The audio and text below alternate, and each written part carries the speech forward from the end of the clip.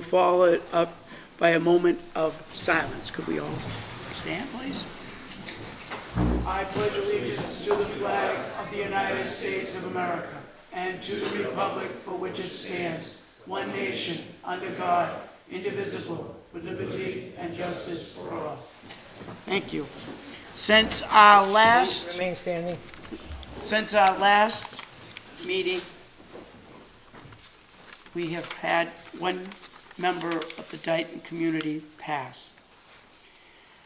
On February 25th, 2023, Dighton resident Edmund Braga, age 85, passed peacefully at home, surrounded by his loving family after a long illness.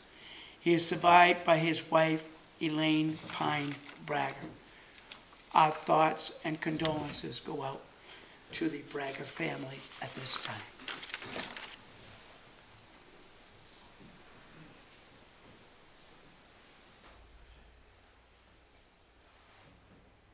Thank you. First item on the agenda. Chief, could you come up, please?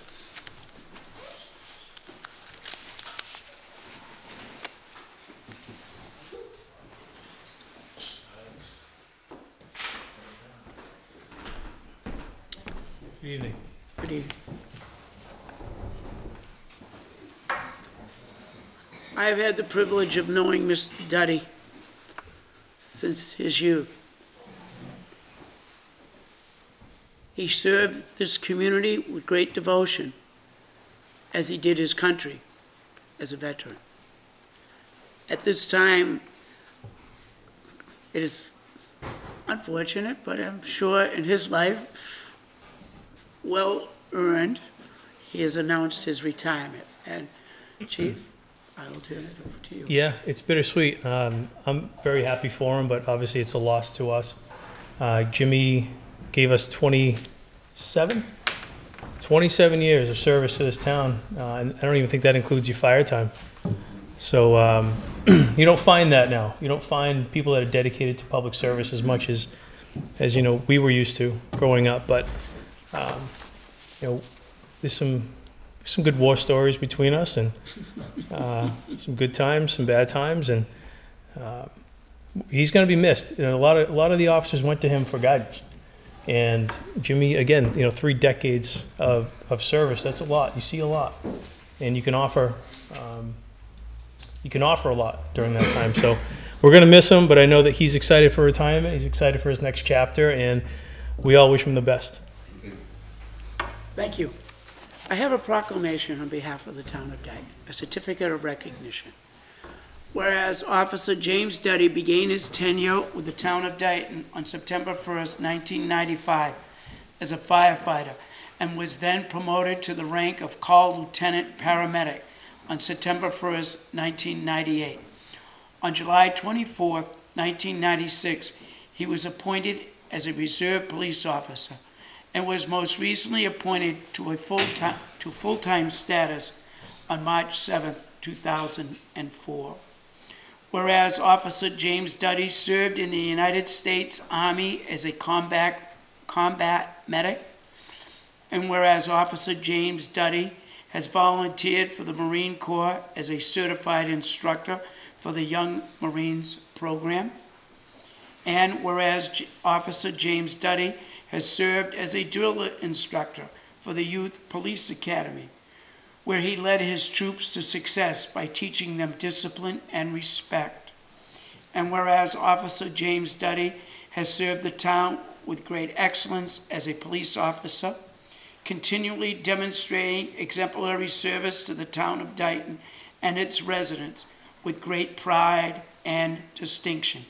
And now, we, the Board of Selectmen of the town of Dighton, do hereby recognize and thank Officer James Duddy for his outstanding 27 years of service to both the Dighton Fire and Police Departments, and commend him for his many years of dedication and commitment. In witness whereof, we have hereunto set our hands and caused the great seal of the town of Dighton to be affixed on this 8th day of March 2023. The Board of Selectmen of the Town of Dayton, Leonard E. Hull Jr., Chairman, Peter D. Karen, Clerk, Kenneth J. Pacheco, Member. Mr. Duddy, could you come before us? Thank you.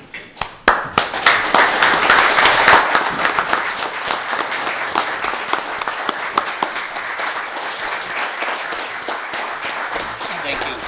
God bless. Good luck. Thank you. Thank you. Thank you. No, no, thank you. Thank you.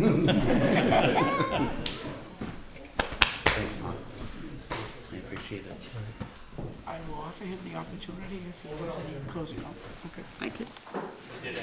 Okay, thank you. We have another presentation.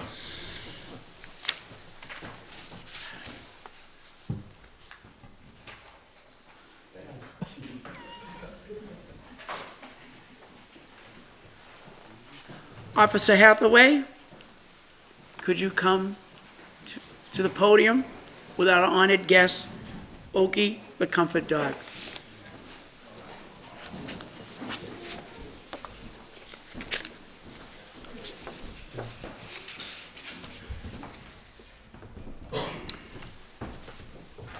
Yeah, so I'm gonna have Officer Hathaway speak tonight, but as an overview, Okie's been with us now for 9 months, just about 8? 8 months, and he is extraordinary in a lot of ways. I'll let Officer Hathaway talk about the things that he's doing in the schools and things in the community. But one thing I was particularly proud of is I got a report from the training school that he goes to, and the instructors say that well, clearly he's obedient, right? The instructors say that they were top 3 they've ever had? Top 4. Top 4 they've ever had. And I think that's pretty incredible. So as long as, I guess he fakes listening, he'll keep that title. But yeah, so he's completed his training. He does have some regular in-service that he needs to attend. But I'd like to have Officer Hathaway talk about, Okie and some of the things that he's doing with him. Thank you. First, I want to thank you guys for supporting Okie and I, Chief Cronin, the rest of the guys. Okie in the school, he's fantastic every day. We're either the middle school, elementary school. We visit the Aggie school from time to time, and he's gotten to the point now that he sees kids in the hallway and he automatically lays down because he just wants to get pet as they walk by. Especially in the elementary school, they're so small. One little hand by and they drag right across them. It's pretty amazing. We set up regular appointments. Teachers can schedule them to come to the classroom. We read stories. We hang out. We do projects with the kids. It's something that if we didn't have him, I don't think would be possible. We've made a connection that humanly we can't do. So we're going to continue his training. He's going to have a year of in-service. Every month we go. Some days it's a half day, some days it's a full day. It all varies on what we're doing. If we're going to Tractor Supply we go to all the time because it's different interaction, different smells there. We're going to further his training hopefully this summer, do a friendly find. That would be like for anybody with autism, anybody with dementia that wanders. He would be able to come in and help locate them. So hopefully he's meeting and succeeding all of his everything that we had from him. I know. Yeah, I had in service today, so I wasn't with him all day. So he's a little worked up. Usually at this time we get home from school, he comes in the house and he lays in front of the fireplace, and that's it. We don't see him for the rest of the day. He's usually worn out. So, but again, thank you guys for your support. Chief Cronin. And one of the things that a lot of people don't realize is that Okie has indirectly helped to better relations between the town of Dayton and the town of Rehoboth. The bond that he has made with the Rehoboth students at the high school is incredible, and it has helped to bring the two towns closer together. It really has, and I appreciate. I was speaking to the vice chair of the Board of Selectmen today, and he was talking about how the relationship between the two towns and the two police chiefs, I might add, has gotten closer, and the level of cooperation between Rehoboth PD and Dayton PD has gotten stronger, and we're all better for that. We have a certificate of recognition for Oki.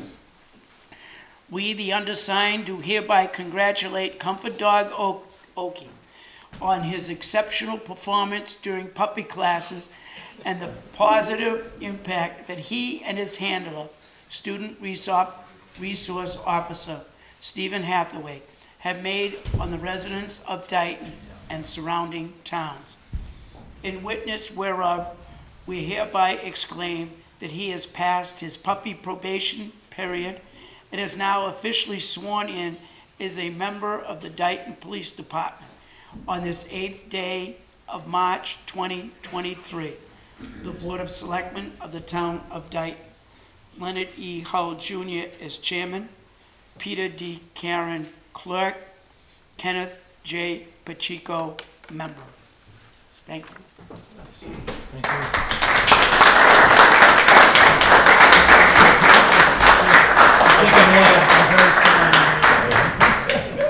Come back this way. Good job.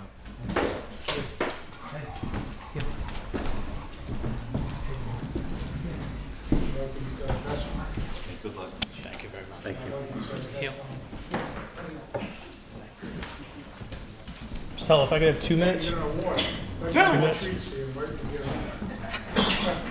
So even though we're recognizing Oki, I think that we absolutely have to recognize Officer Hathaway. Being an SRO is a big ask, and he came into the program, running, and he's done an incredible job. SRO Bennett has complimented him very nicely. But not only is the SRO a big ask, but now you incorporate a dog, a family member. There's a lot to it, and we're very, very happy that he's taken this on. And I'll be honest, I'm not quite sure it'd be as successful if he wasn't doing it, because he genuinely does care. He cares for the department, he cares for the dog, and he loves the schools. So, I mean, we couldn't really ask for more. So I want to say that we appreciate everything you're doing, Steve. Thank you. Thank you. Thank you. Now, I also would like to, next on the agenda, Reserve Officer, Police Officer Kenneth R. Almeida. There is a request by Chief Cronin to appoint Kenneth R. Almeida as a full-time police officer. Mr. Almeida, Officer Almeida, could you come forward, please?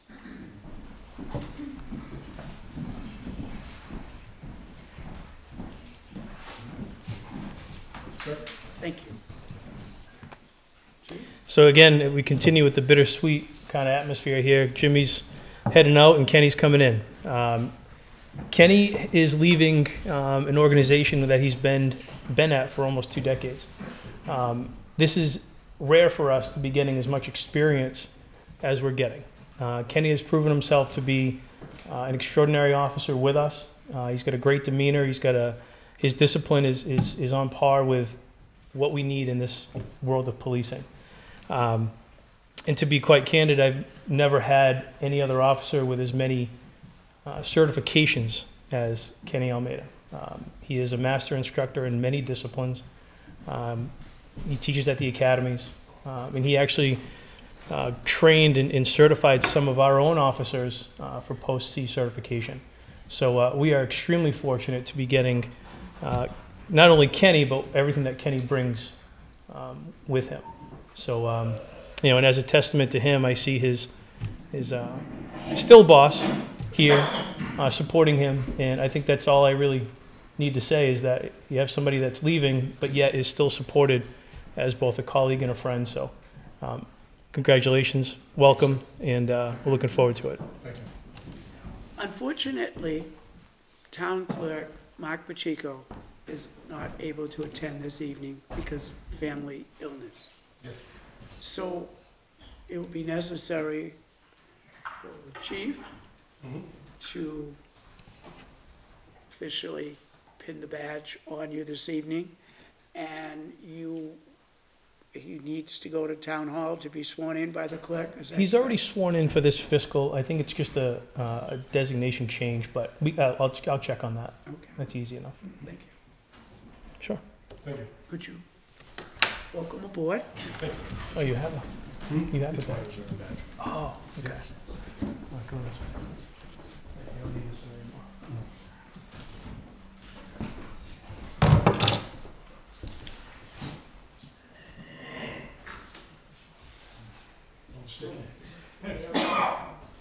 Check the rockets.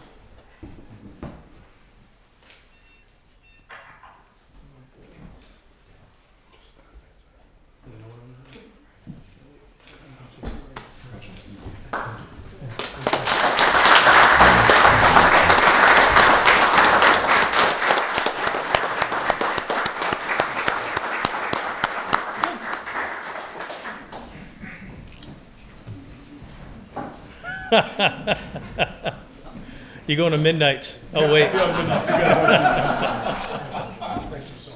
Congratulations, welcome aboard. Thank you. Chief, Yeah, yes, we do. Thank you very much. thank you. We will need to officially appoint Kenneth R. Elmiter as a full-time police officer. We will need to do that by a vote. I will entertain a motion to appoint Kenneth R. Elmiter as a full-time police officer. I'll make that motion. Second. Motion made and second. All those in favor? Mr. Pacheco? Aye. Mr. Karen? Aye. Chairman Hull is an aye. Thank you very much. Would you mind if we took some photos while we're all inside? No problem. Selectmen? Is that Okay, that'd be wonderful. Thank you.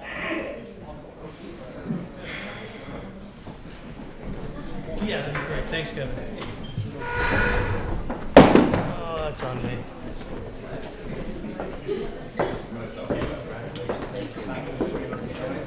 I will. Sorry. I know. Yeah. It was my decision. Yeah.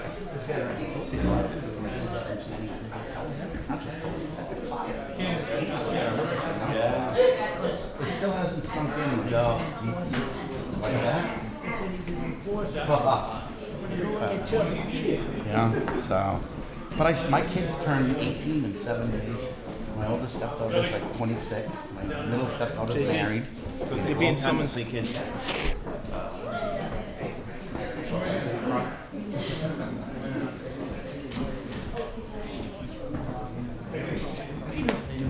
You guys know the deal. Behind the person in front of you. You guys gotta tuck in behind that table.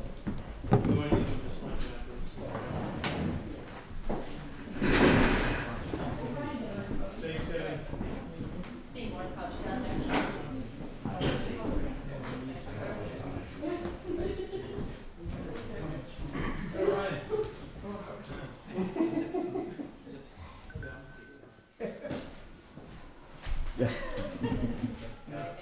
Top floor, huh? Yeah. Perfect. Selectmen hop in. What do you You think? guys on this side should be that little bit so the selectmen can get closer to the chief. Jimmy? You wanna lay down with the dog? This end, you guys on that end, getting closer. They're not gonna bite you. Not on TV anyways. Right, yeah, ready? George, get in closer, back up.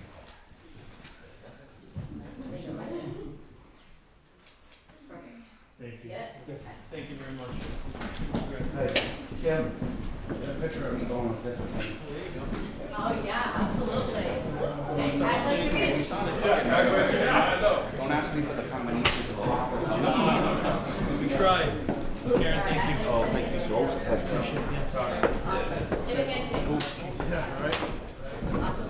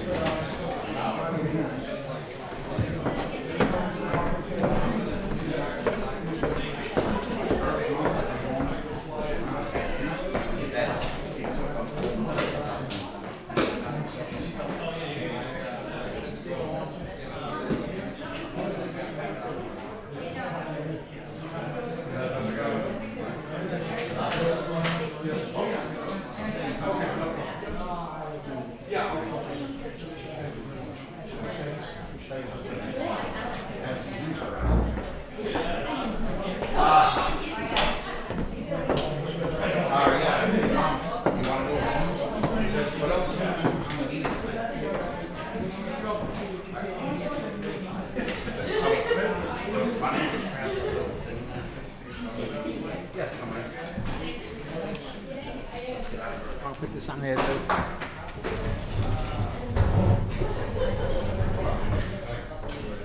Thank you.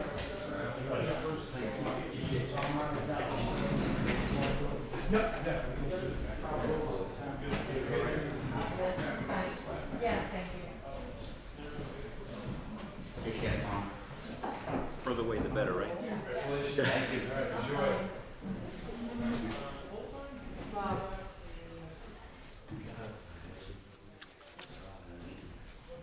Thank you. Good night. Good night. Night. Good night. Next on the agenda, Mr. William Moore, member of the Board of Assessors. He has spent a great deal of time doing research and would like to lead us in a discussion in regards to a senior tax abatement. Mr. Moore, thank you for your efforts. Good evening, gentlemen. Now, first I say, can I clear a room or what?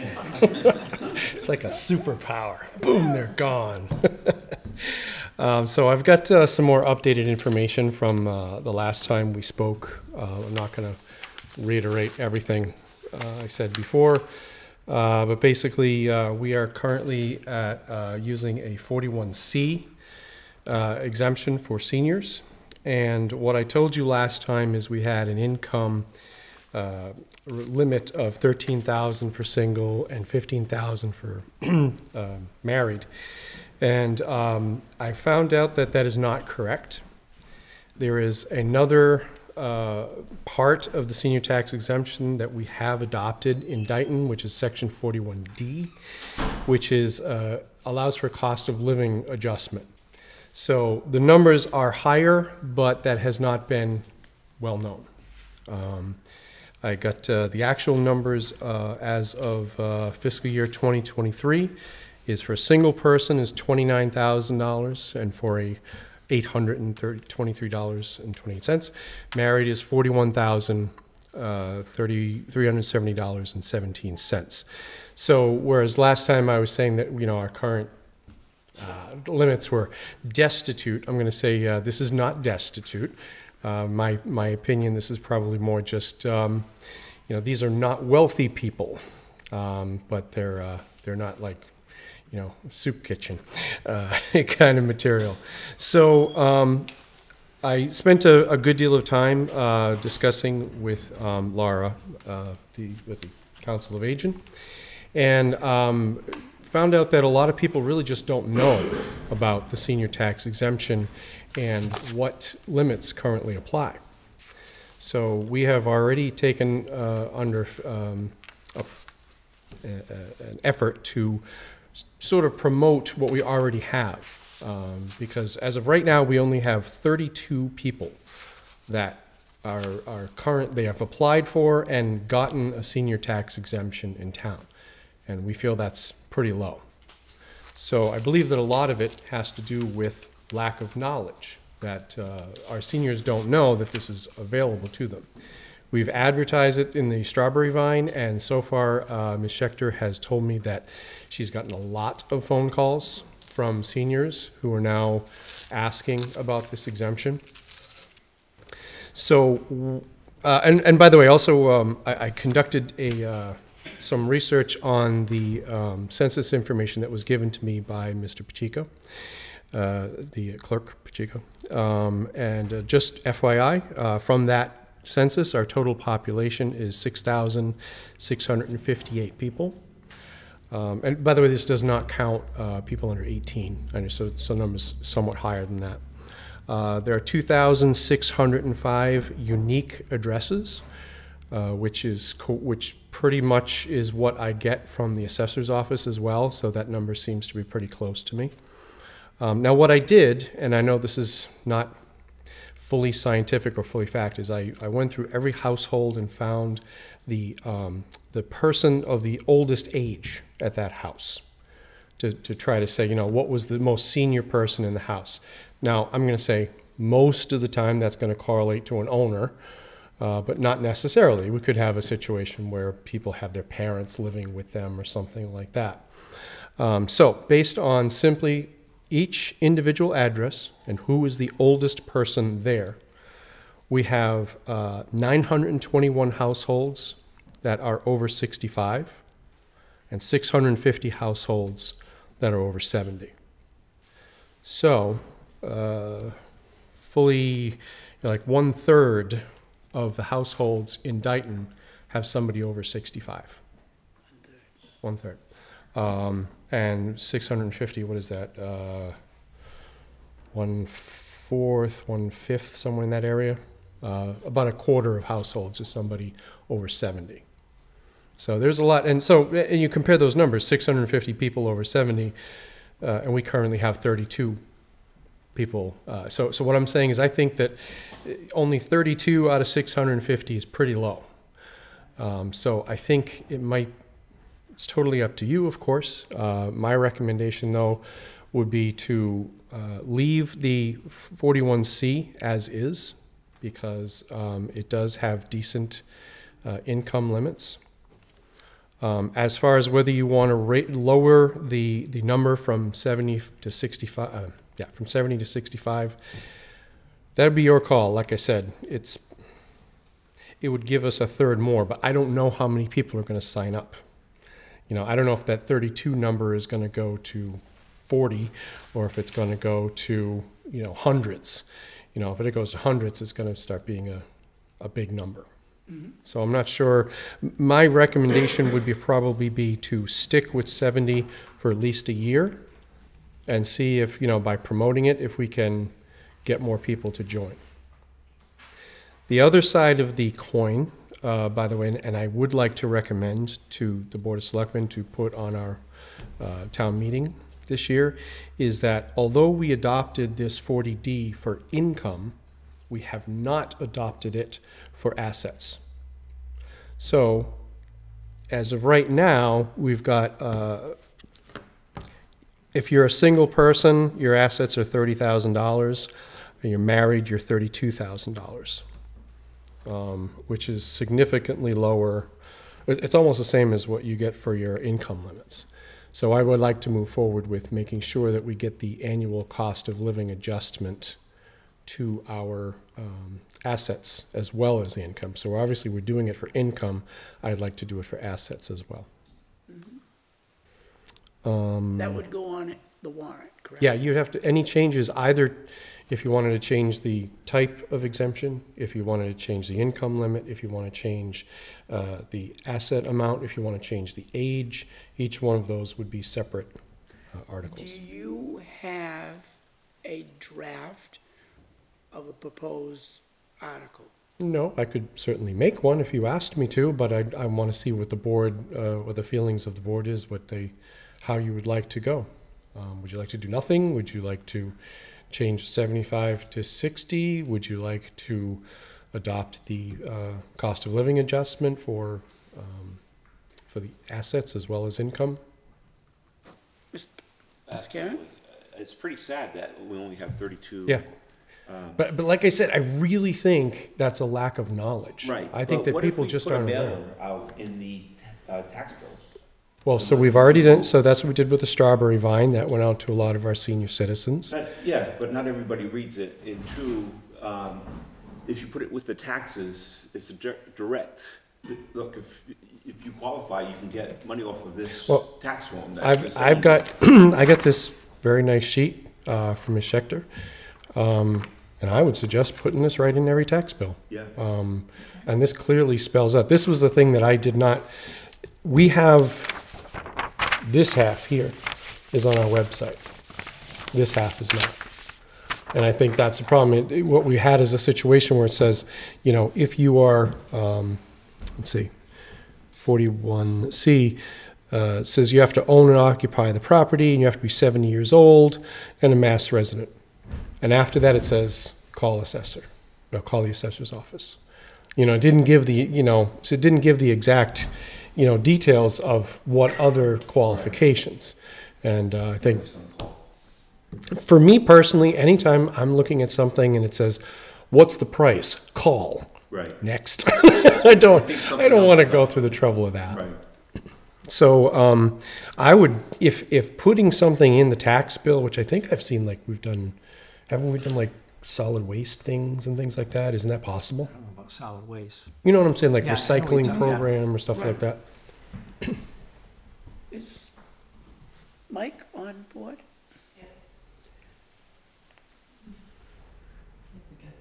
Yes, I'm sorry about that.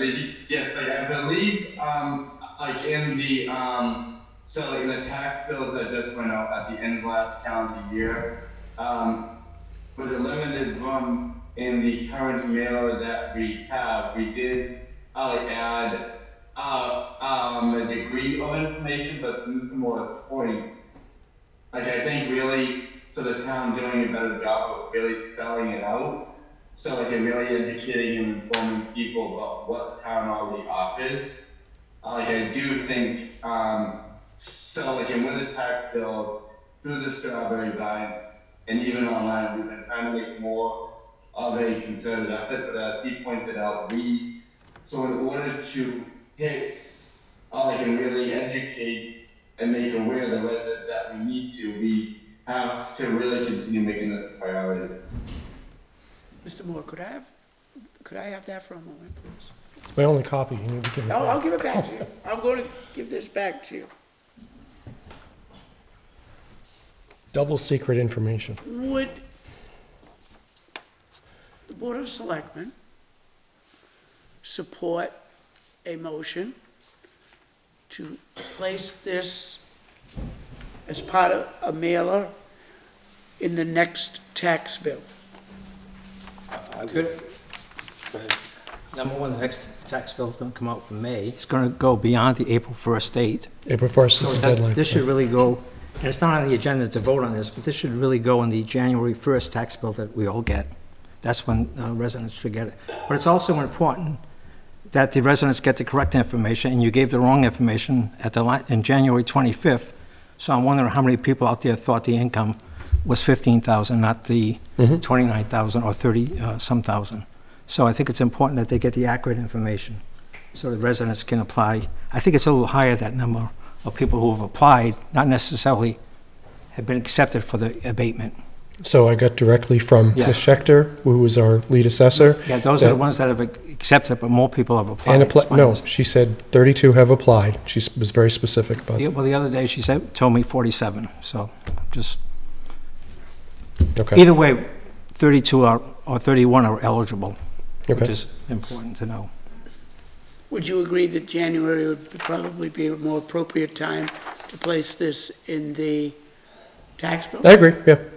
Because we're going to have to, it has to be by April 1st, you know, as Mr. Pacheco said. He's correct. So I don't think getting it out, you know, any sooner than the end of the year is going to be helpful. But I do think it's a good idea for us to work towards getting people to know what we have before we start drastically changing the requirements. How about we just make sure that people understand the requirements, because that seems to be the big problem right now. You want to have a better idea is the number of people who are interested, as more people know about this, so we can have a Exactly. better idea whether we should be changing stuff or not. Exactly. But I would support increasing the assets by cost. Yeah, let me check into that a bit more, because the problem is that we don't really know what was voted on some years ago. Because I'm now looking, and it said that I don't know how it went from 2030 to the numbers that are on there. I think it's 3040. But it definitely has not gone up anywhere near as much as the income has gone up. So maybe we adopted it later. Let me do some more research on that, please. But as of right now, to give correct, accurate information, the asset limit as of today is $30,000 for single and $32,000 for married. It's amazing, it's only $2,000 more for a married couple. You would So think these it would- numbers, unfortunately, are set by the state of Massachusetts. And the way it works, it's very bizarre. That's why these numbers, you can't just go on a Massachusetts website or something like that. What happens is when a town adopts this section, so as I told you last time, was 1315. Yeah. That is what the law says. And if we were to adopt it today, that would be the limit, 1315. But then every year after that, if you adopt the cost of living adjustment, every year after that, your number will go up by a percentage. So every town will have a different number. And I believe that's the same. So I'm wondering now that because my first thought was, the assets are really low, but now that I'm looking at it, it is different. So we may have already done that, but we did it maybe much later. Yeah. So let me get back to you on that, Yeah. please. I know you had mentioned it was a couple of years ago that we increased it from was 500. It was cost of living, yes. 744, went to 1,000 The actual amount. last June. And it didn't have that much of an impact on the taxes. It was about 15,000, I was told, that the town didn't receive because of increasing it to $1,000. Oh, So, we only so we get back 500 from the state. Yep. And that's the amount that so it starts off at 500 according to law, but we can and did It did. increase that amount to 1,000, but that's on us. Yeah. The state's Yeah. not going to pay for that. No. So 500 times 32, yeah, you had 16,000 or something like that. Could you prepare for us two things? One, a proposed article that we could discuss at a meeting and fine tune it for a vote on the warrant? And also your recommendation in regards to, with some numbers, of whether we keep it at 670 or we lower the age So to like, 65. as I said, right now, my recommendation is to leave things the way they are. It's up to you. If the three of you would like to see us drop it to 65 this year, then I will write an article to that effect. And let me research we may have already done, I assume you all agree that we should do the cost of living. Yes. I do. Is that correct? Yes. So let me make sure that if it's not there, I will write an article to put it on there. Could you also give us the amount of loss of income to the town by going from 70 to 65? So this is what I was saying to you earlier, that we have 650 households that are currently over 70. 70, right. Okay, we have 921 households that are over 65. So we could say it's safe to say it goes up by 50%.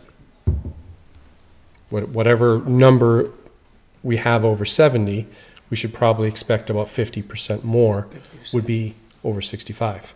Right. So if today the number is 32. Right, which- If nobody else is drawn in, and that's just the number, then it's going to go from 32 to 48.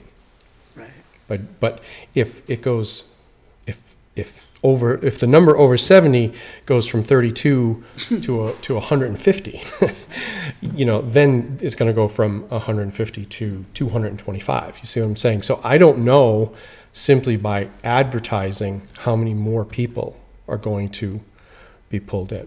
Okay.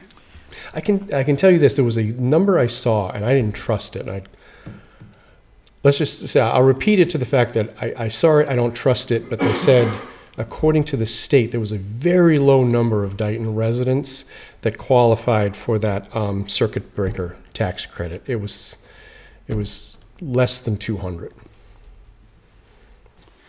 Mr. Mullen, if the vote to go with the COLA, would that be a Board of Selectmen vote, or would that be a town meeting vote? If we were to support, So ultimately, it would be a warrant article on town meeting. And these warrant articles are actually fairly typical to increase by the COLA.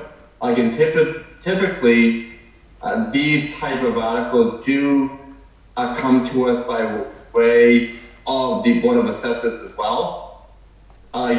Every recommendation to typically to change an exemption or to increase an exemption. So we do usually get the recommendation of the assessor.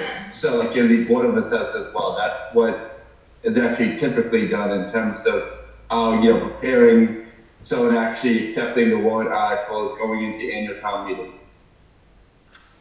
So, Mr. Mullen, if I may, do you have any way to historically see if we have applied this 40D for the assets? That would, in just my off the top answer, Mr. Moore.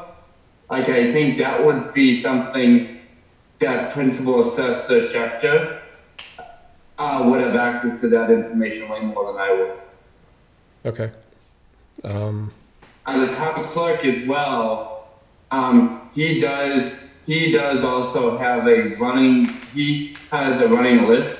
So when different sections and statutes, of the state law were accepted by the town. So actually that list could also point us to actually show when that might have been accepted as well. Okay, that'd be an excellent resource. Thank you. I'll check with him.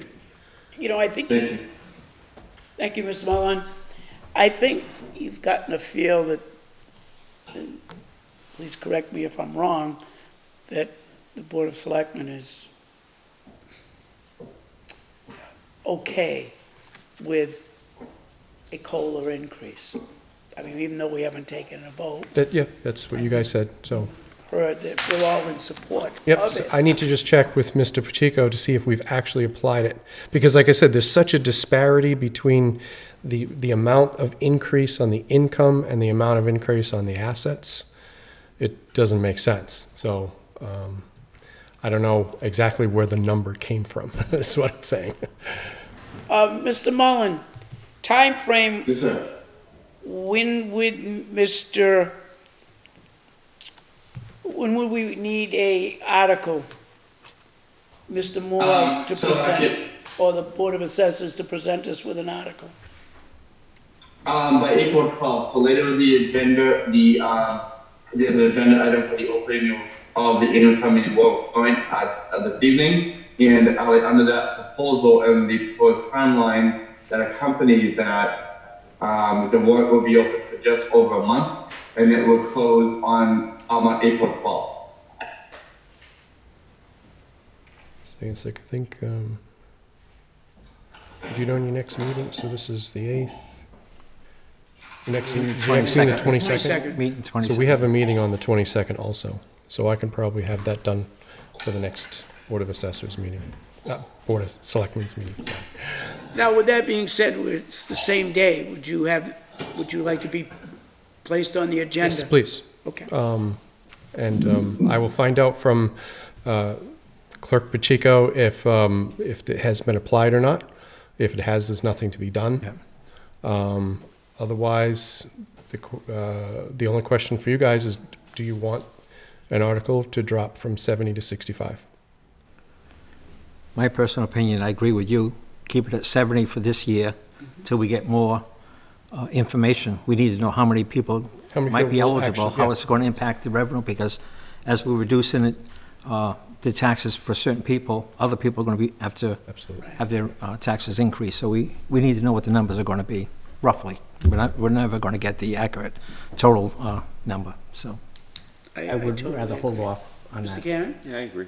It's something to consider, So, though. so what I will say is that I will then check with Mr. Pacheco and find out if we have this COLA adjustment or not. If we do, then there's nothing to be done. Right. And I'll let you know that you don't have to have me on. Okay, Okay. thank you. Otherwise, we'll put you on the agenda for the 22nd. Okay. I guess I'd just like to summarize by saying, this whole exercise was to make sure that our seniors are being treated properly and given a break. And I think the bottom line is that I think the rules are there, they're just not well known. And I'm really going to make an effort to make sure, and I'm sure will make an effort to try to make sure people are educated to know that these exemptions are available to them. I appreciate it and appreciate your efforts. Thank you. Thank you. Thank you. Very much. Thank you. Have a good night. Good night. Yes, Laura, All right, thank you. Add a little piece onto that, if you don't mind. certainly.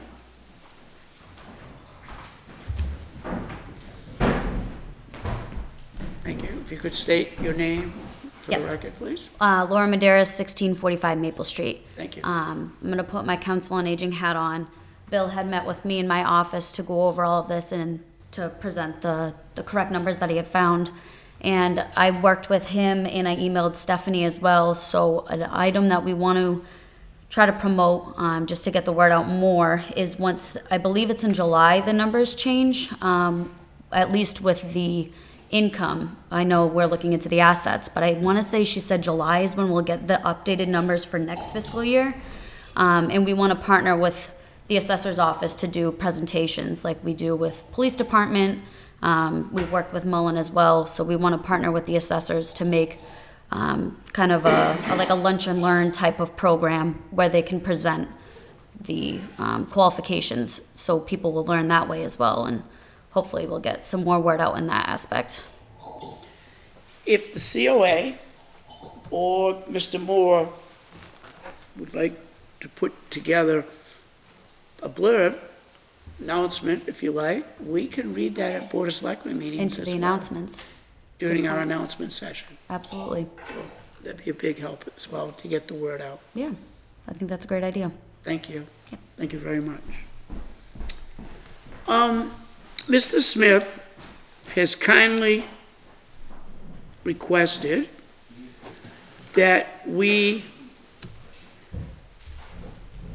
change the agenda to allow Mr. Ferry and the business of the Highway Department that was scheduled for 7:25 to go prior to his presentation. Mr. Smith, thank you very much for that. With that being said, I will entertain a motion to take Mr. Ferry's presentation next on the agenda. I'll make that motion. Second. Motion made and second. All those in favor? Mr. Pacheco? Aye. Mr. Karen? Aye. Chairman Hull is an aye. With that being said, Mr. Ferry, could you come to the podium, please? Highway Superintendent Tom Ferry will discuss the appointment of Nicholas Reynolds as Highway Foreman Assistant. Thank you. Thank you, Kev. So as you know, we had this need that come up as our department's growing, and our department's grown quite a bit in our community. We get spread out to do multiple jobs at the same time during the same day, so supervision is stretched a little too far. So it's important to have a foreman assistant. And Mr. Reynolds, through the interview process, came out the strongest. He's also the most senior person. He's well versed in all the equipment that we have for the construction projects, while our existing foreman takes care of the building projects that we're taking on also. So this is going to be a nice asset to our department and also our community. Now, with the appointment as assistant highway foreman, does his job responsibilities change? I mean, I know he'll be in a more supervisory role, but this is a union position. So as a result, will that mean he will do less labor because No. he's going to be doing more Good supervision? good question. No, he's a working foreman. He'll be a working foreman? Yes, just like our current working foreman. Yes. It's important for a lot of times, especially in our day and age. I can't be everywhere at all times either. So in my absence, he'll be taking my roles as appointed. Thank you very much. Mr. Cannon? I have no questions. Chico, any questions? With that being said, I will entertain a motion to appoint Nicholas Reynolds as Highway Foreman Assistant. I'll make that motion. Second. Motion made and second. All those in favor? Mr. Pacheco? Aye. Mr. Karen? It's an aye. Chairman Hull is an aye. Congratulations, Congratulations. and thank you for your efforts. You guys, the Highway Department do an awesome job. Thank you. Thank you. Next on the agenda, we have a resignation from the transfer station that we will need to vote on. My understanding is that Mr. Lawrence has taken on a job in Bridgewater, working at Bridgewater State University, and as a result, there will be a conflict with his duties with the town. As a result, he submitted his resignation. With that being said, and he was also the representative on the Solid Waste Committee and also the chairman. Mr. Ferry, in regards to the Solid Waste Committee position, this creates a little bit of a dilemma. And that being that the member of the transfer station is the representative to the Solid Waste Committee. Do you have a plan and how you're going to deal with that I'm not, this time? I'm sorry to put you on the spot on like that, but when I drew up the, working with Mrs. Catavia, we put positions in, not people. right. So it wasn't appointing Jonathan as a member of solid waste.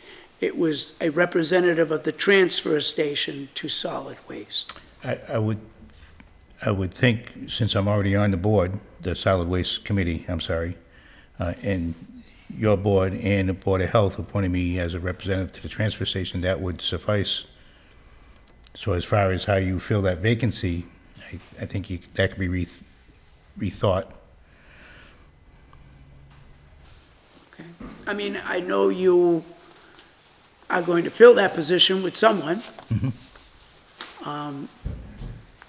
I'd be curious, if you could, at the next Solid Waste Committee, of getting a recommendation and how you would like to see that position filled. Sure. Unless you have a recommendation at this time. Nope. I'll give you I know I put you on the spot on that, but it's just certainly something to think about, is how we're going to fill that extra spot. Right, and yes, we have some time to think about it. It can be easily added to the agenda. The committee's done a lot in the last few months.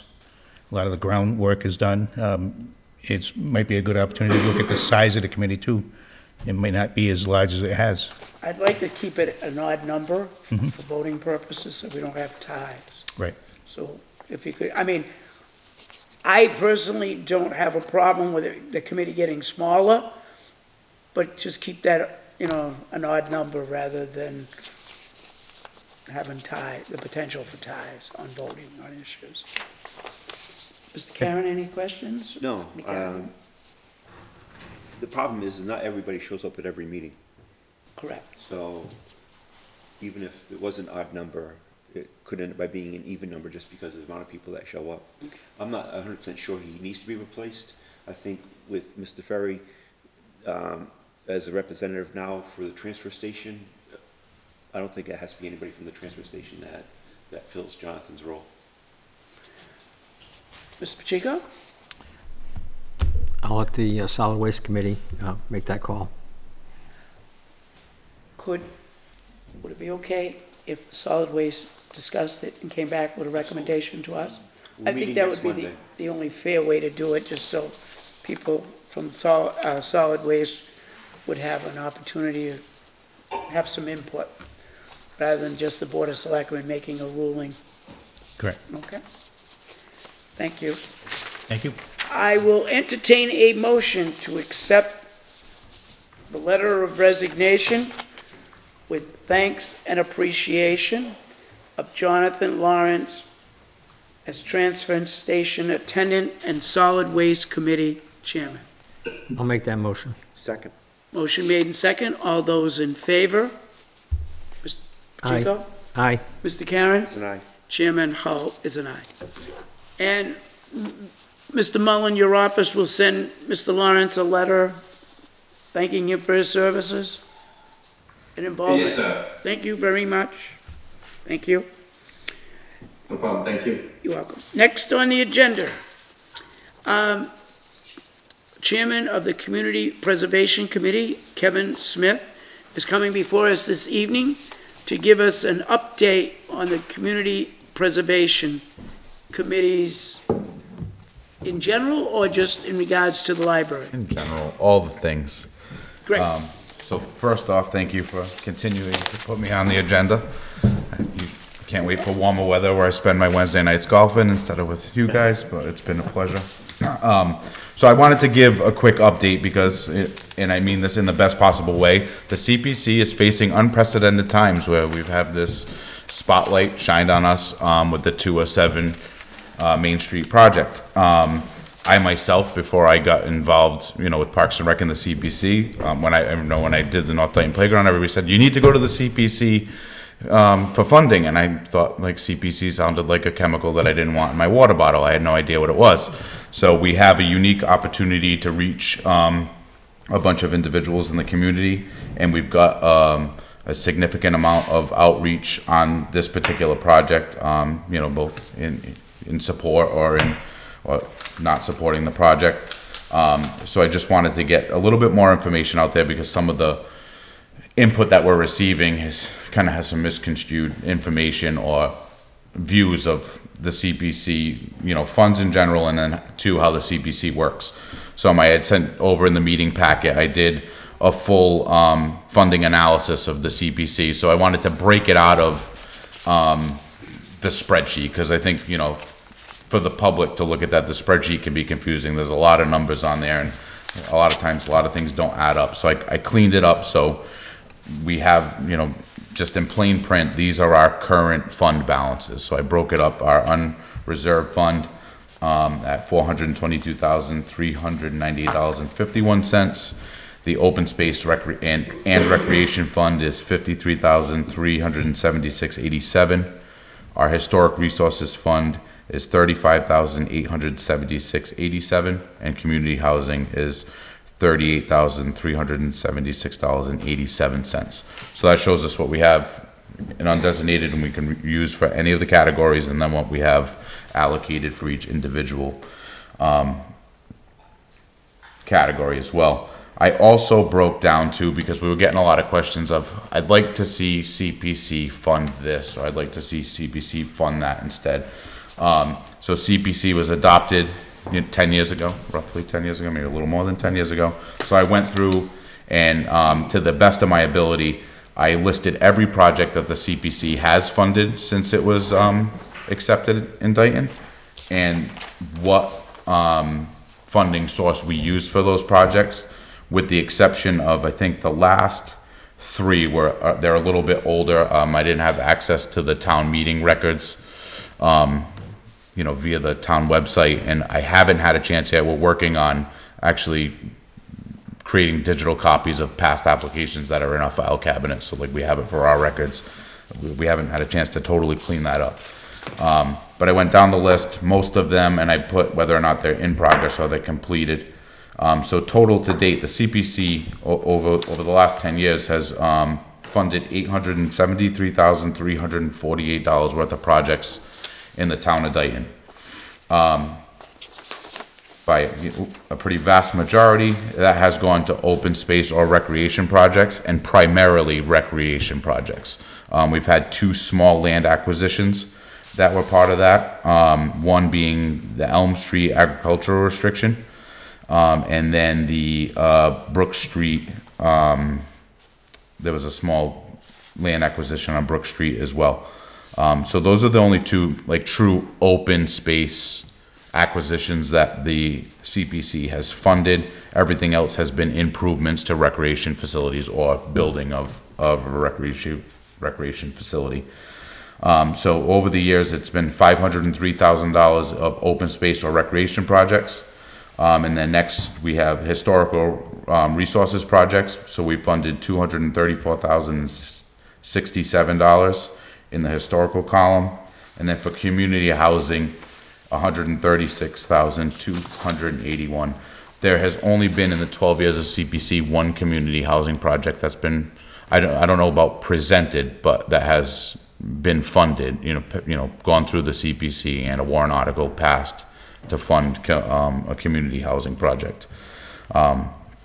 So again, I just did a little quick pie chart of all the $800,000+, 57.6% has gone to open space and rec, 26.8 to historical, and 15.6 to housing.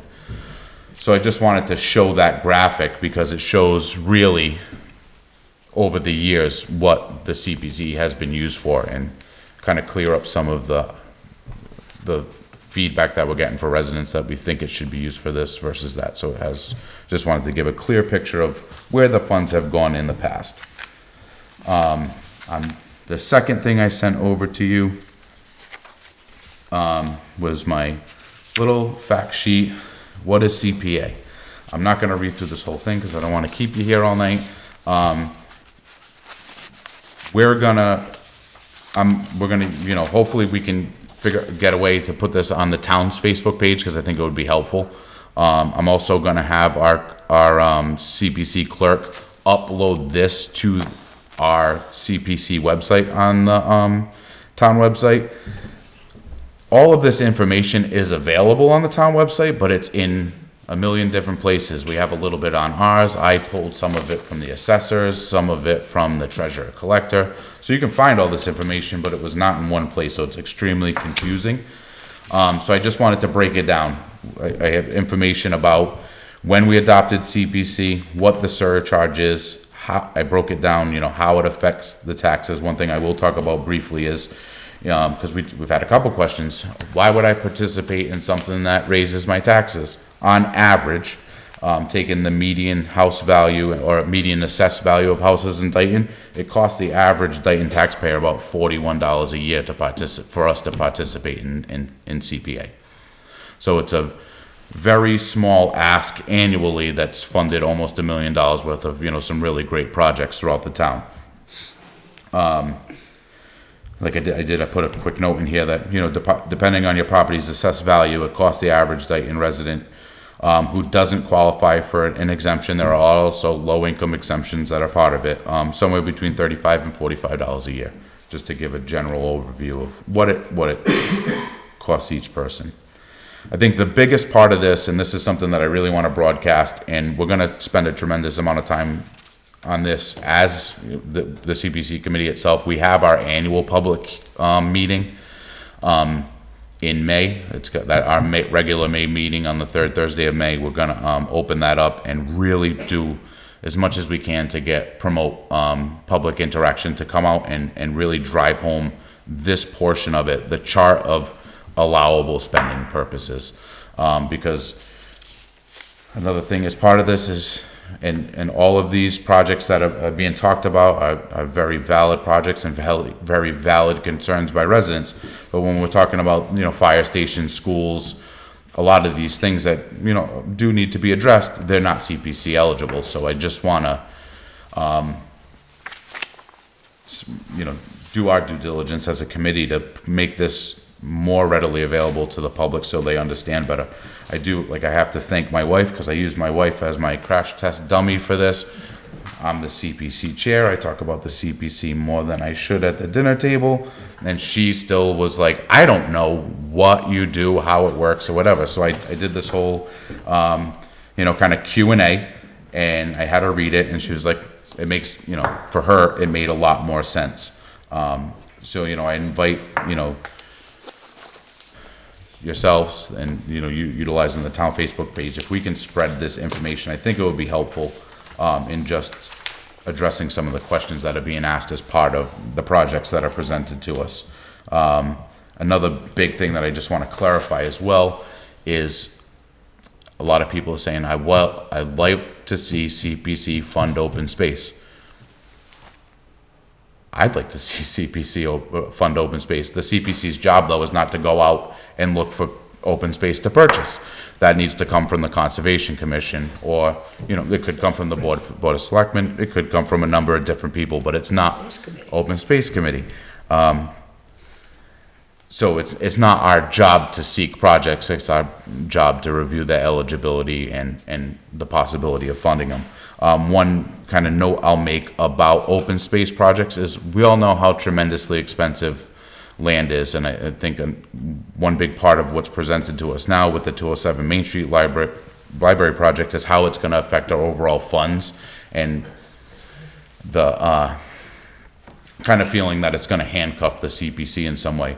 If we do get to the point where we're talking about a land acquisition, I mean, we all know how expensive land is, and then we're getting into a conversation about bonding CPC funds. And we've talked about this briefly before in our previous meetings. We've even had public input about it. Nothing is going to handcuff the CPC worse than bonding a project. It's not something that I think in a town this size would be a great idea, unless it was something that every single member of town was like, we absolutely have to have this, then we'd have to figure out a way to do it. But it wouldn't be a good practice to bond a significant land purchase. So that's like the biggest thing, is I just kind of wanted to put this information out there. I put links to the CPC town website, the Community Preservation Coalition website, and then just a small little message towards the end here was, how can I get involved? So I just wanted to make it clear that as a town resident, you're always welcome to participate in any and all CPC meetings. If you'd like to get involved in an official capacity, just please check the Town of Dayton website for volunteer opportunities where you can apply for an at-large member position when vacancies arise. Or if you're a member representative of a board or committee, ask your fellow members to consider you for a future term. We're moving in a little bit different direction, I think, than the CPC is used to. It's got a lot of attention, and I think it's a great thing to allow people to interact with us. I remember not too long ago when I presented for the first time the North Dayton Playground project. I brought a group of people because I thought that's what you were supposed to do, and I got told that I don't need to bring all these people to these meetings, but it's all of our money, and I welcome. It was great, I thought, at our last meeting to see this room full of people, whether they're for or against the project. We can't make a valid decision without the community's input. So it's not the job of the current seven of us to make that decision on behalf of the community. So I just want to thank everybody for sending in their letters of support or opposition, because we appreciate it. It helps us make an informed decision on behalf of the town. Great. Thank you. Mr. Aaron, do you have any questions? No, I think it's a great job. Just a clarification on the Winslow Davis house renovations. We had asked for $125,000. I represented the Dayton Historical Society in the Winslow Davis house renovations. We asked for $125,000 CPC recommended $125,000. The residents approved $125,000.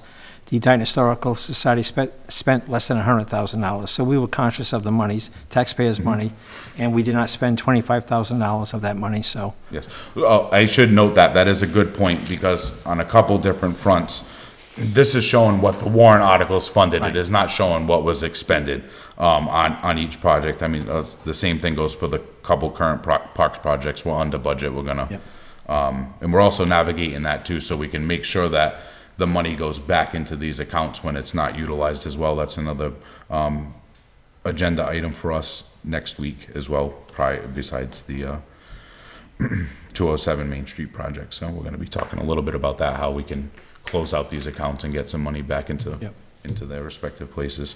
One thing I do want to note, and it doesn't affect the balances that I showed, but Pat Gales from the Historical Commission did reach out to me for the FY23 Historical Survey Phase 2. I had put a note in there that 50% state reimbursement upon completion. They actually were denied that. It doesn't affect the balances that we're showing, but it's just a $12,500 that we won't see go back into the historical fund once that's completed. But that's already funded, and it doesn't affect the current fund balances at all, but just to be transparent about where those things stand, where we will not see that, so I can strike that out of this graphic before our next CPC meeting. That way it's recorded properly. I do have one question. Sure. Regarding funding project over multiple years, does the CPC have anything in their bylaws in regards to it? So there's nothing specifically in the bylaws, but if we can, you could do it in phases. You could do it over a course of we could do just that. So if we wanted to do 100,000 per year on something, you could. There's also a much larger kind of logistical approach to bonding a project if it was doing it that way. We also have the ability, and this is just something to throw out there too, so we always fund, and I have a note in there about like yearly, we always designate that 10% to the 3 categories and then the 5% for administrative. That's a minimum. So if we say we have our when we have our annual public meeting, if a ton of residents come out and say, I'd really like to see you designate a little bit more money towards community housing or towards open space, we could put 20% in that. You still have to do the 10 in the other, and all it's going to do is affect the undesignated unreserved balance. Okay. So it will reduce that. But if they're like, people are really passionate about us, trying to kind of build up a nest egg to fund other projects, we can do that at annual town meeting by adjusting that article to be 20, maybe 30% for open space, 10% for historic, 10% for community. So we can make that, we would vote on that, At town meeting? Well, we would vote, or we would vote and produce that warrant article on the CPC, and then it would go to town meeting for the people to approve. So we do have that ability to adjust and plan accordingly to kind of build up a little bit bigger safety net for different categories if we wanted to. Thank you very much. You're welcome. Thank you. Any further questions? Mr. Smith, thank you very much. Thank you guys for having me. I appreciate it. Thank you for all your efforts for the town of Dayton. Thank you. With that being said, next on the agenda is the contract of employment for Library Director Jocelyn Tavares. Earlier this evening, in executive session, the Board of Selectmen reviewed a contract for the library director. And this 3-year contract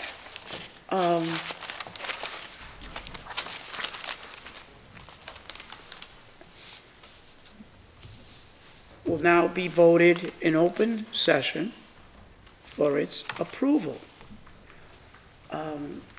With that being said, is there any discussion in regards to the contract? No, we discussed this in executive session. Mr. Karen? No, I have no further comments on what we already discussed.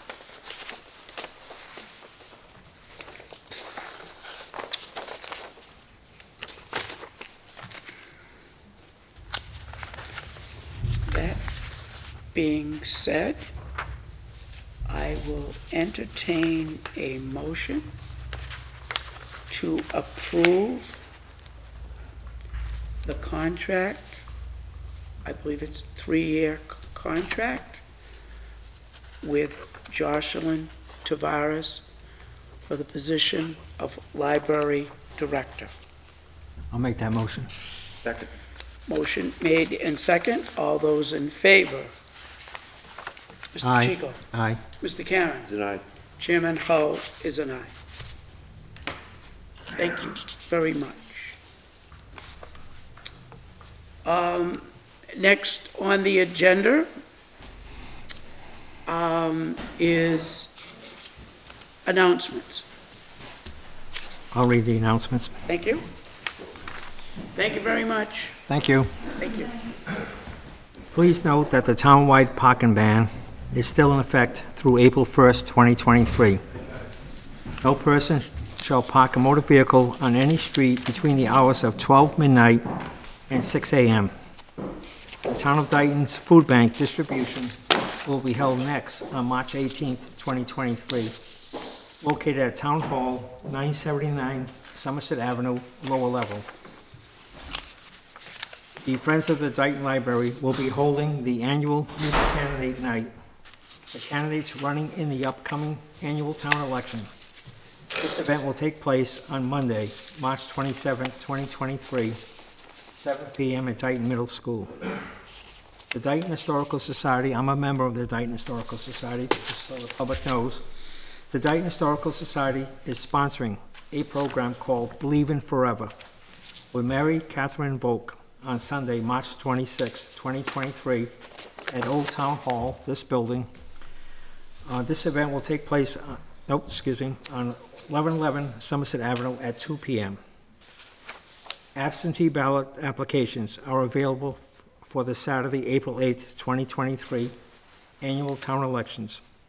Absentee ballots are available in person at the town clerk's office or the Secretary of State's website and the Town of Dayton's website. Use the search bar and type absentee ballot applications. It's my understanding the town clerk will be open on Friday, April 7th, until noon time for people who want to come in for the absentee ballots. The Board of Selectmen is seeking applications from Dayton residents interested in filling the position of sewer commissioner for the rest of the current term through April of 2025. Residents are encouraged to apply through the town website on Thursday, March 23rd, 2023. That's all the announcements. Thank you. Thank you, Mr. Pacheco. Town Administrator's report, Mr. Mullen? Yes, I just, so as I've been mentioning, probably as not here, hold on a second, I just want to make sure. Yeah, no, I thought I was on mute for 1 second. So we are actually wrapping up as we speak our internal budget review process. And actually, since the last meeting, when we mentioned that a new what we're billing as a one-stop shop for departments, boards, and committees, with joint meetings between the Board of Selectmen and the FinCom. When we initially set out with this plan, we had an initial schedule to begin actually on that would begin next Thursday, the 16th.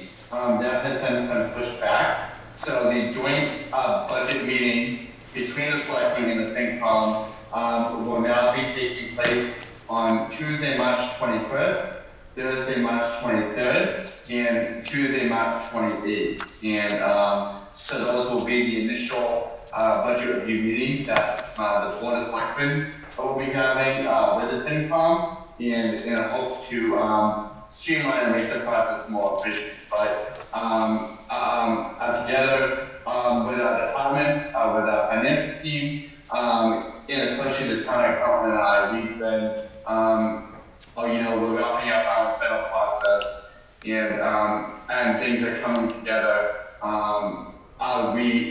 As we've expected, for the last, actually since we ended last year's budget process, the FY24 budget is a very tight budget. We've had to look very, very, very closely, diligently, and carefully at our revenues to make targeted adjustments there. But at this point, I don't actually see any overarching concerns going into FY24. So that is all I have at the moment, Mr. Chairman. Just that the the budget process is moving along, and in a week or two, we can really start a really public process that would bring us from now to town meeting as well. Mr. Mullen, thank you.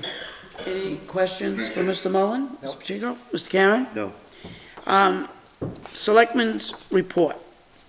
Mr. Pacheco, do you have anything? Sure. I've got The quite a Commission on few. Disability just met last Thursday, and one of the things that they discussed was the application for the Rural Library Grant. This is a $20,000 grant.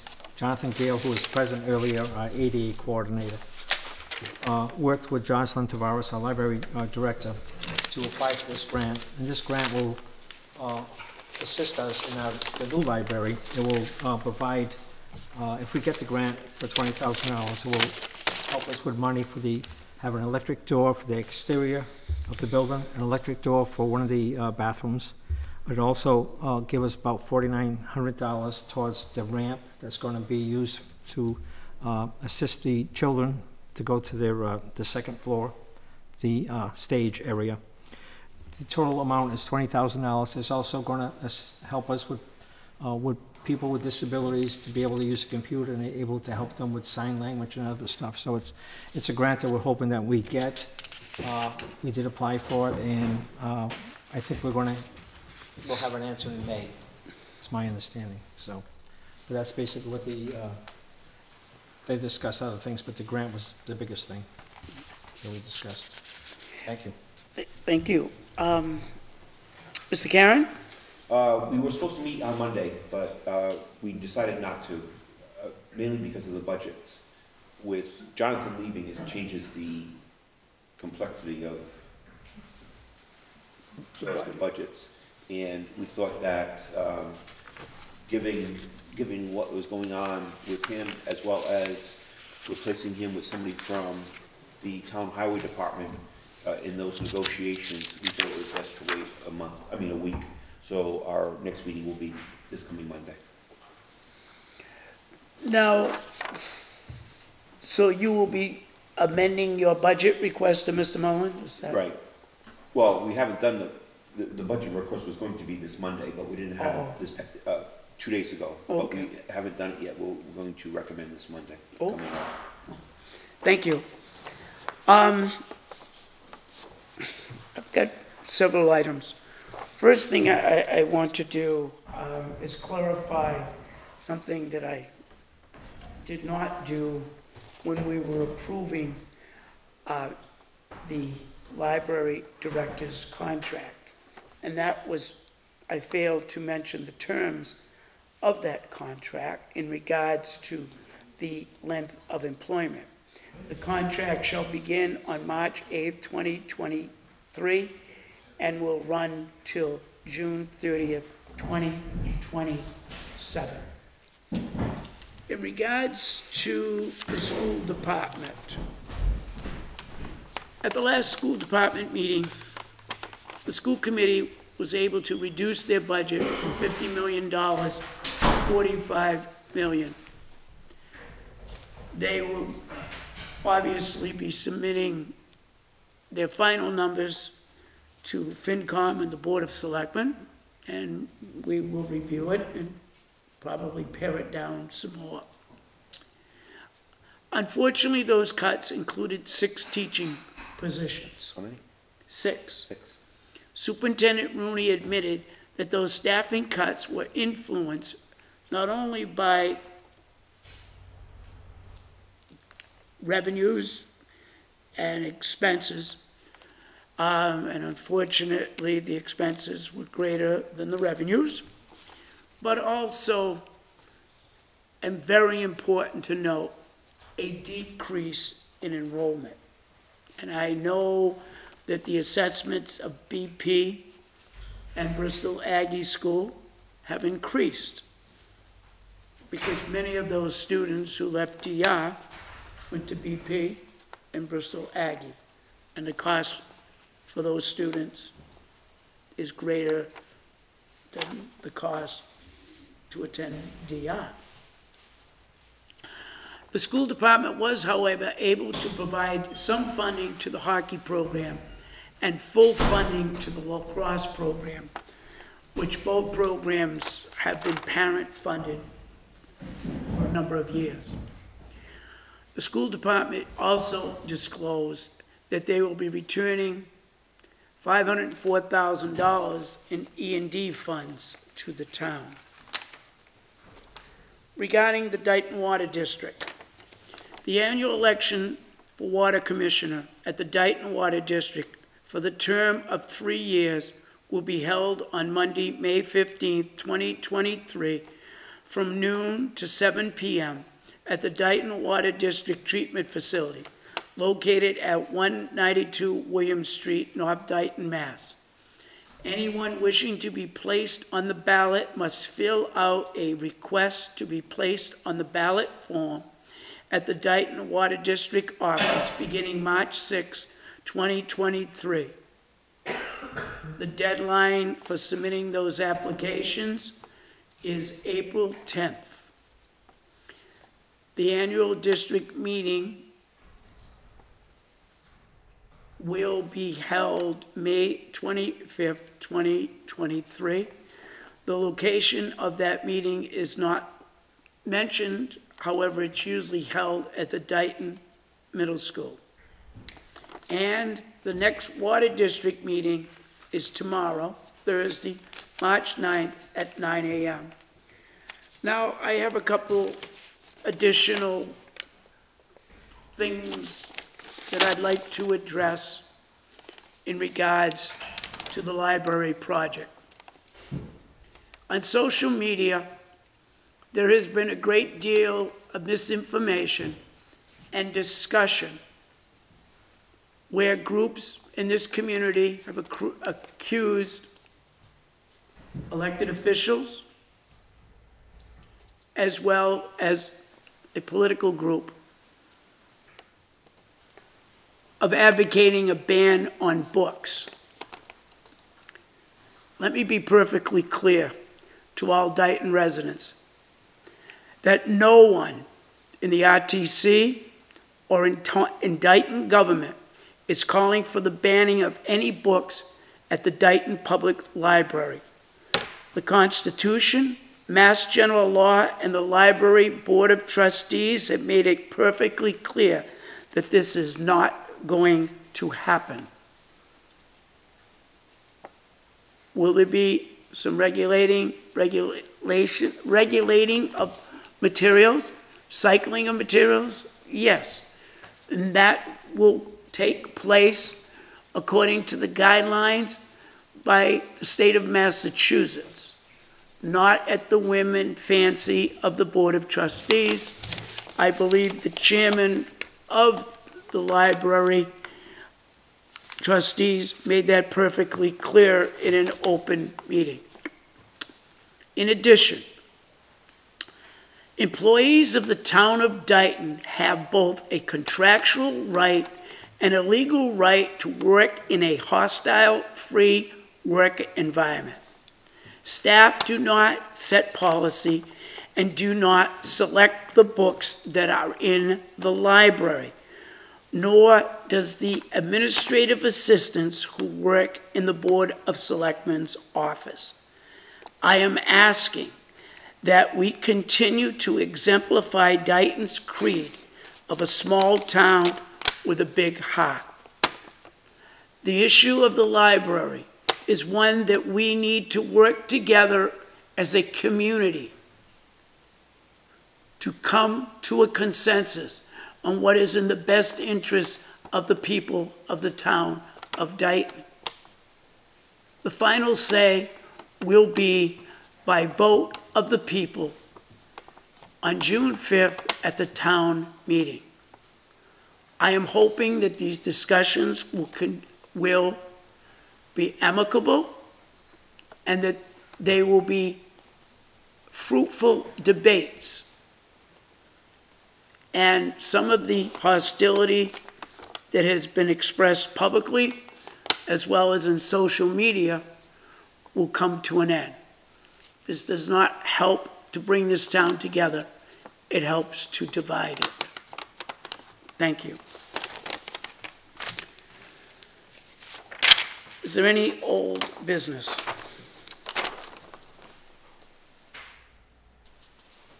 No? New business. Review, discuss, and act the open warrant for annual town meeting. Mr. Mullin. Yes, sir. I'm just going to share my screen real quick, so everyone has the ability to see. So right now, following the schedule that has typically been followed planning for town meeting, with the proposed schedule that's been presented before the board this evening, we're recommending that the board take action this evening on March 8th, 2023 to open the annual town meeting warrant. The warrant under this proposed timeline would be open from now, March 8th, 2023, to the close of business on April 12th, 2023. It is expected and proposed under this schedule that the selectmen would vote to place the articles on the warrant by April 26th, 2023, and then from thereafter we would be able to send a draft warrant to the town council for review. The recommendation process between the selectmen and the FinCom would continue for approximately just over the next 2 weeks thereafter, and with the signing of the warrant on or about May 10th, 2023, and then the final posting of the warrant in accordance with the town of Dayton general bylaws on May 22nd, which would be in advance of the June 5th, 2023 annual town meeting, Mr. Chairman. Mr. Mullin, thank you. Thank you. Are there any questions? No? I will entertain a motion to open the warrant for the annual town meeting. I'll make that motion. Second. Motion made and second. All those in favor? Mr. Pacheco? Aye. Mr. Karen? Aye. Chairman Hull is an aye. Mr. Mullin, could you update us on the proposed annual town meeting warrant timeline?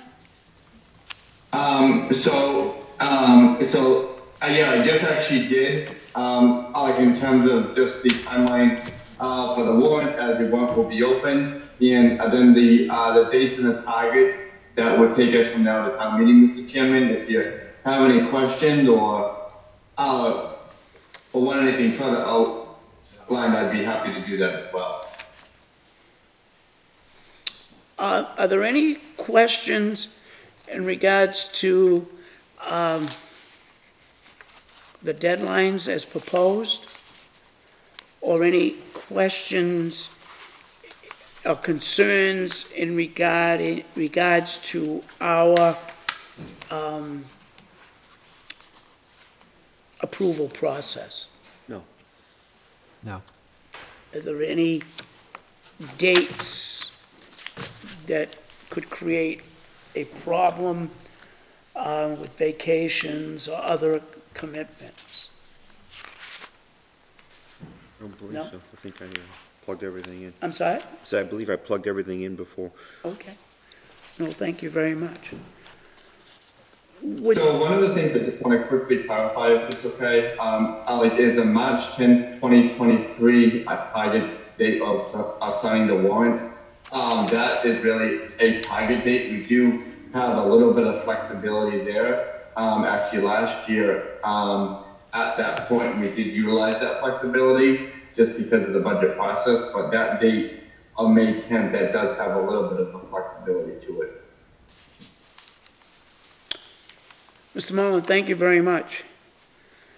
I will entertain a motion to accept the proposed annual town meeting warrant timeline. I'll make that motion. Second. Motion made and second. All those in favor, Mr. Pacheco? Aye. Mr. Karen? Aye. Chairman Hull is an aye. Next on the agenda, review and discuss and act the contract of employment of Town Administrator Mike Mullen. Last meeting, we discussed the evaluation of Mr. Mullen.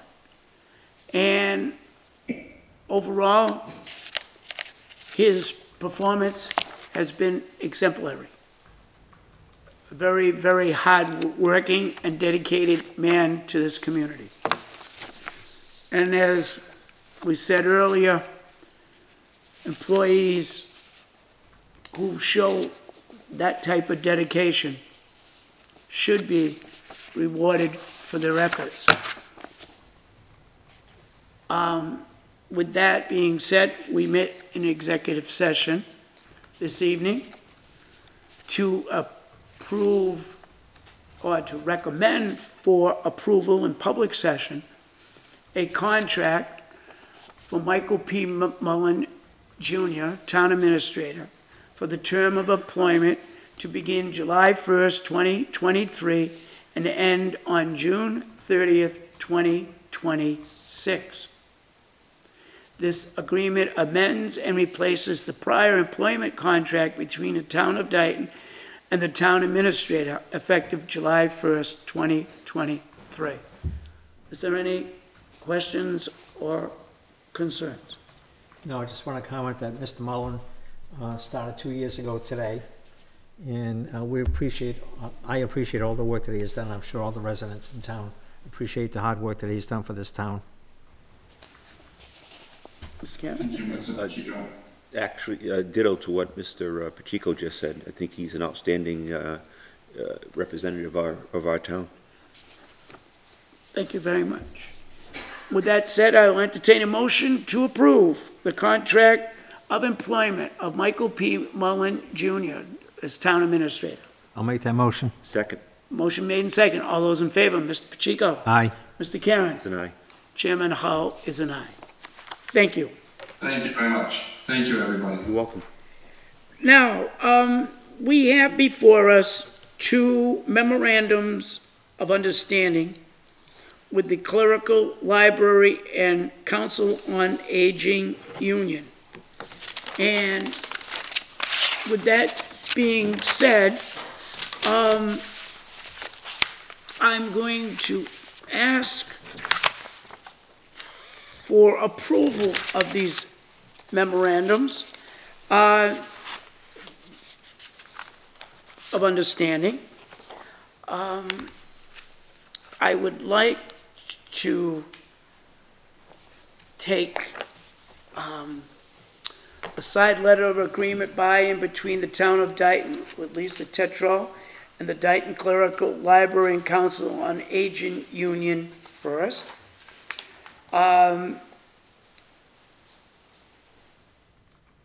The assessor's office has someone on medical leave.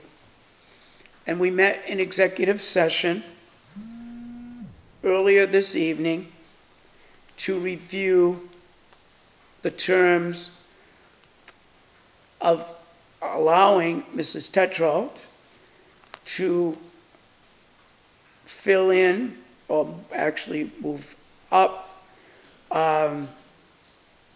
She is the senior clerk for the assessor's office, and to move into the assistant assessor's position until such time as that employee returns. Are there any questions? Nope.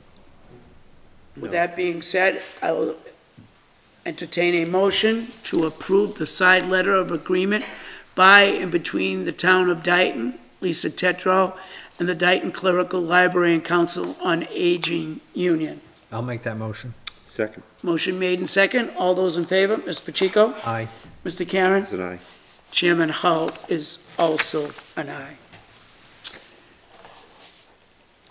In the town clerk's office, we have also had a member, the assistant town clerk, is out on medical leave. And with that event, it is necessary to provide Mr. Mark Pacheco with additional assistance, especially with an election coming up and the annual town meeting. Are there any questions in regards to the promoting of Rebecca Mello to fill in at the town clerk's office? I have no questions. No? I will entertain a motion to approve the updated side letter of agreement by and between the town of Dayton, Rebecca Mello, and the Dayton Clerical Library and Council on Aging Union. I'll make that motion. Second? Mr. Karen? Second. Motion made and second. All those in favor? Mr. Pacheco? Aye. Mr. Karen? Aye. Chairman Hull is also an aye.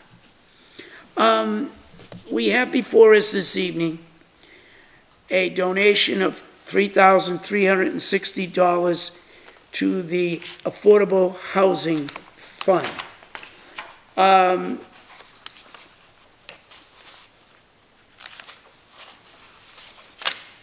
Do I have a motion to approve this donation? I'll make that motion. Second. On October 26, 2022, the Zoning Board of Appeals voted unanimously to accept the donation of $3,360 to the Affordable Housing Fund from Stony Ridge Estates for failing to comply with the requirements set forth in Condition 23 in Exhibit B of the comprehensive permit. Enclosed for your convenience is the appropriate minutes attached in regarding this matter. With that being said, I have a motion to approve this donation. All those in favor? Mr. Pacheco? Aye. Mr. Karen? As an aye. Chairman Hull is also an aye. Mr. Mullen, next on the agenda is review and discuss and act junk dealers' license fees. Yes. So as the board remembers, I'm just pulling actually up this information. As the board remembers, so actually last fall, the board adopted actually junk dealers licensing guidelines in accordance with the town general bylaw that requires the licensing of junk dealers within the town of Dayton. And within those guidelines, the license fee was then listed and prescribed at $250. We have actually since gone back and re-looked at that license fee just to really make sure we were quantifying the expenses that would actually go in to that individual license fee for for applicants who seek a junk dealer license in town, and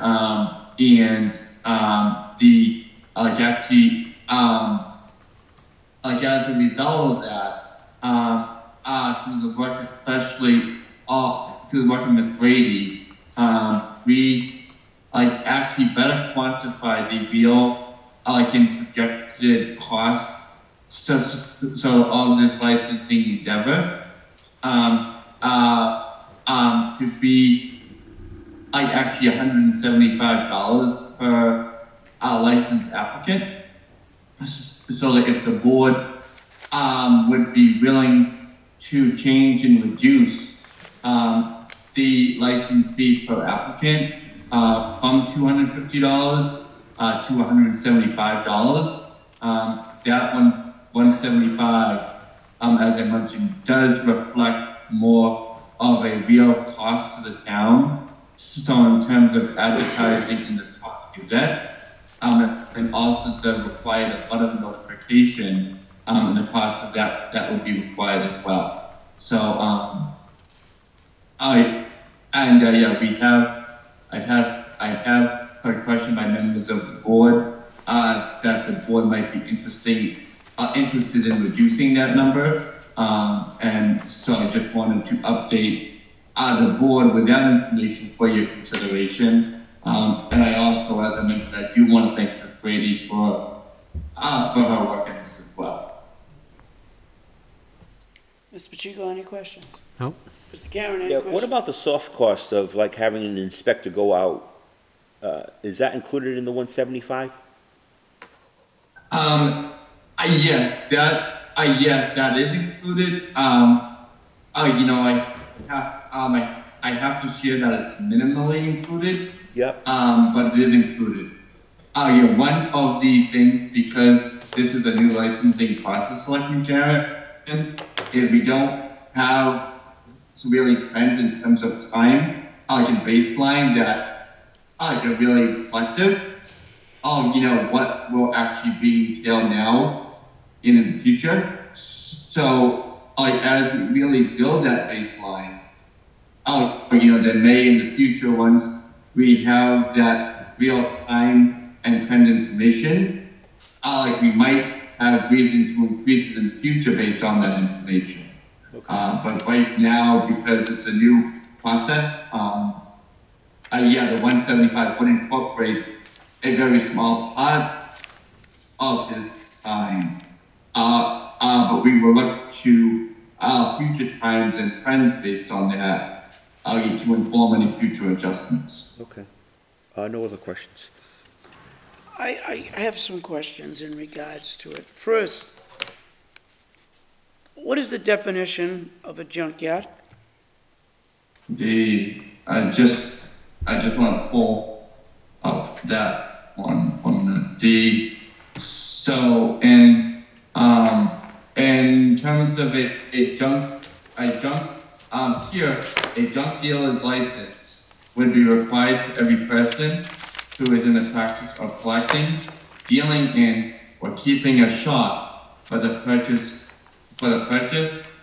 or the sale, the resale, or barter of junk, old and precious metals, and or second-hand articles. And what is the difference between a junk dealer and someone having a yard sale? Dealer and someone. Keeping of the shop would be a different. Yes, it's a keeping of the shop and using that shop specifically for the purchase, sale, resale. So there would have to be a shop, or just having items out So they could. in a general area for more than 24 hours, if you will.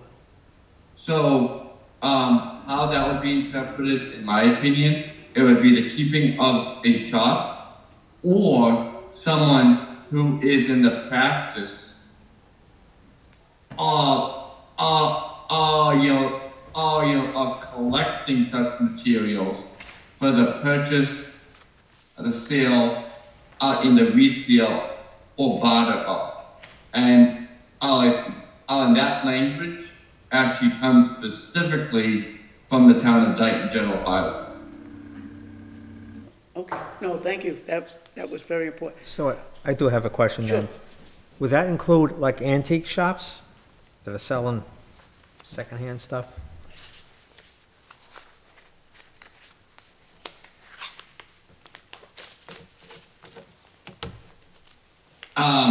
This would be also a question for the building commissioner and also by the board, like as a licensing authority, but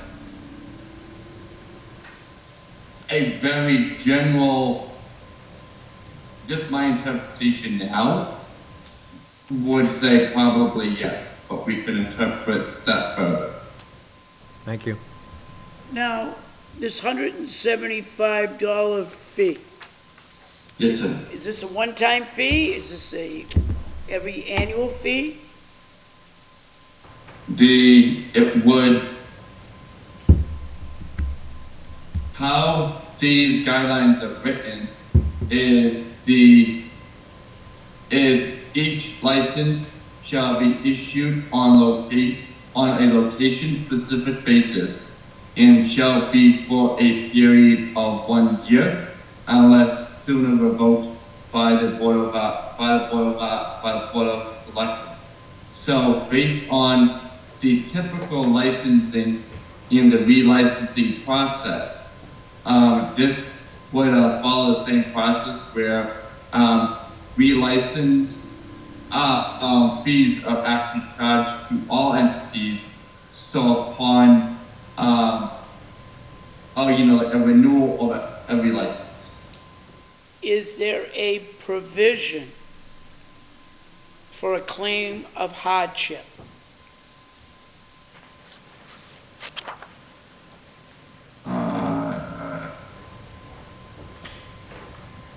Not at this time, Mr. Chair.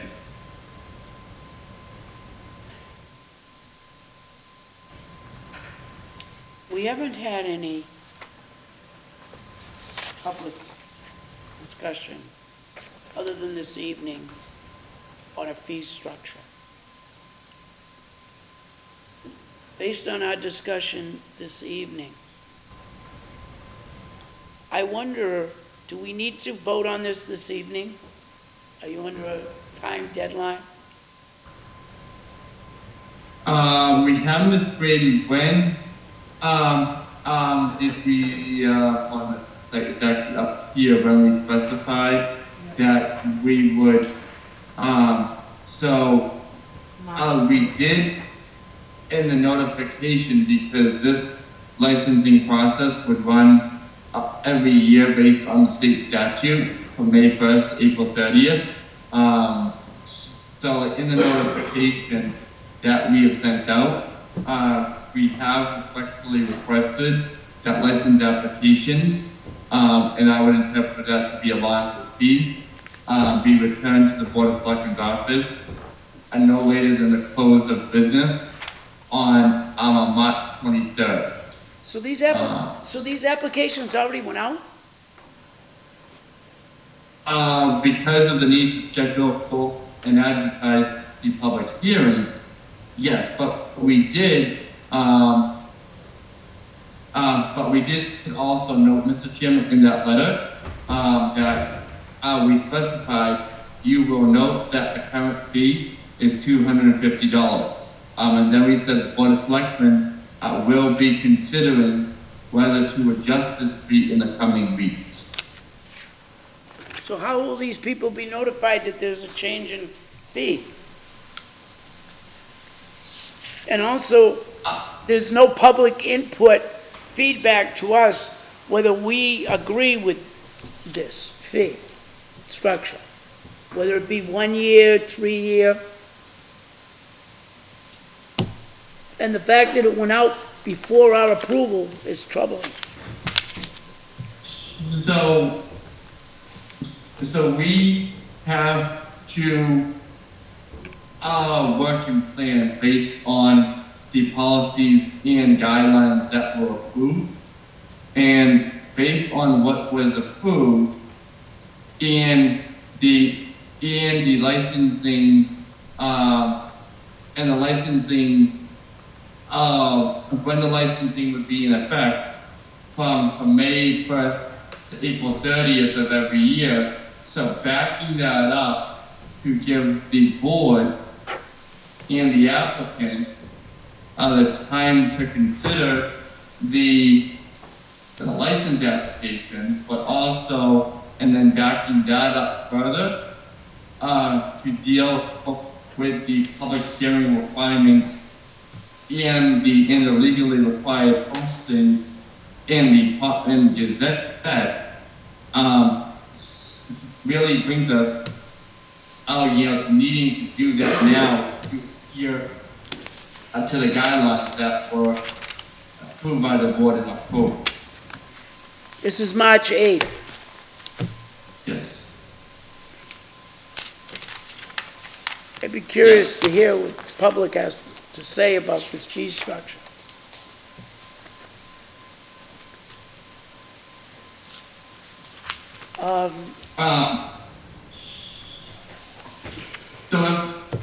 So if I could, based on our cost to the town to do the advertising, and the abutters notification, so and also the personnel for the inspections, so in accordance with the license process that has been enacted, our real cost $175. What we do in future years and how we can manage that in future years, I do think we have, we have time because we're only dealing with the here and now and this year. But if the board, and I'm just actually going to share my screen again really quickly. But if the board wanted to entertain actually amending amending this this sentence right here, because that is really what is driving the discussion, to reflect the real cost to the town at 175, and then further amend the policy based on the comments this evening, to add a comma after the word notification, to just say unless waived by the Board of Selectmen. We could, I think, accomplish what has also been discussed this evening, Mr. Chairman. I personally like that a lot. I'm not sure how my colleagues feel, but, we're trying to be, one, business friendly, and two, some of these people are running junk businesses that are very small and mimic very much like a yard sale, not making a great deal of profits on these. So I was wondering if there was support for an amendment to this. I would like to know from Miss Brady, how many of these letters went out? Four? So we're talking just four. And the amendment's going to add that the board can waive the fee, is that what you're saying? Is that the amendment? Yes, so, I'll actually write it in the screen, Mr. Chairman. One second, sorry.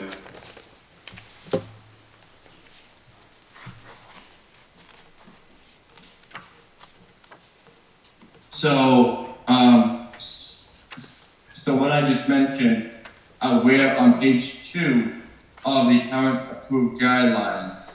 The board could entertain changing 250 to 175, and then at the very end of that sentence,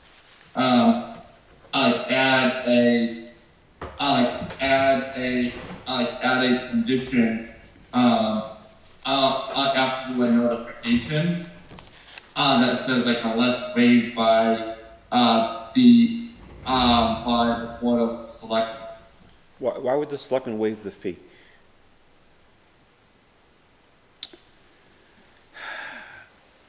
I mean, I can see dropping it to 175, but why do we have to have waived the fee in there? Because now you're gonna give somebody the idea that they can come in, apply for a waiver, and then what are we gonna get into? Hardship. One person gets it, one person doesn't get it? And I agree with that, because if we do waive it for one person, then it's actually costing the town more than 175 Right. for the other three, so we'd be increasing theirs, basically. So obviously, anybody can come before the board and ask a fee to be waived or whatever, but I don't think we should set that as our policy. We're talking about four, and I don't know these individuals, maybe you do, I don't know these individual junk shops. But I'm not, I think we ought to leave it as is, but I'm in favor of reducing it to 175. I think that's a reasonable, we're talking four places. I agree. Would you like to put that in the form of motion? I'll make a motion that we reduce the fee, current fee, which is $250, to $175. Second that. Motion made in second. All those in favor, Ms. Pacheco? Aye. Mr. Karen? Aye. Chairman Hull is an aye. Thank you. Next on the agenda, Southeast Regional Service Group DPW Service Awards for March 1st, 2023 to February 29, 2024. Now, is it necessary to read each item, or can we?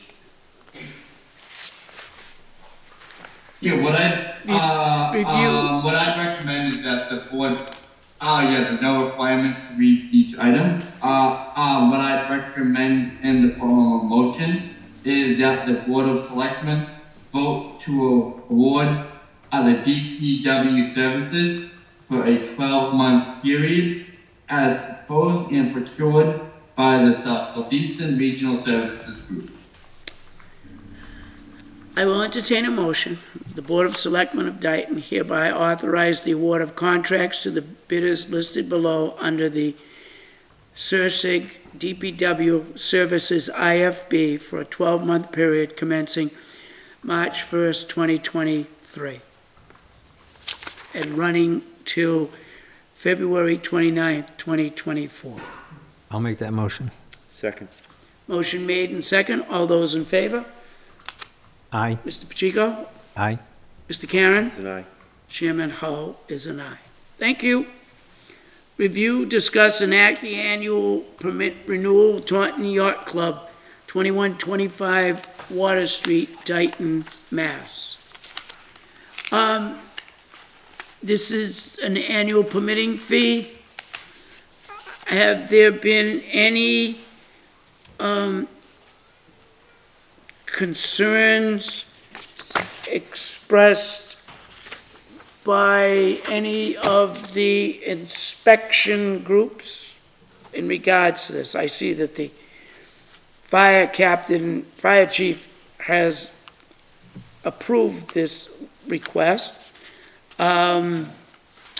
Is the Taunton Yacht Club in good standing with the treasurer's office and owe any fees to any government I can speak to agency? that. Thank you.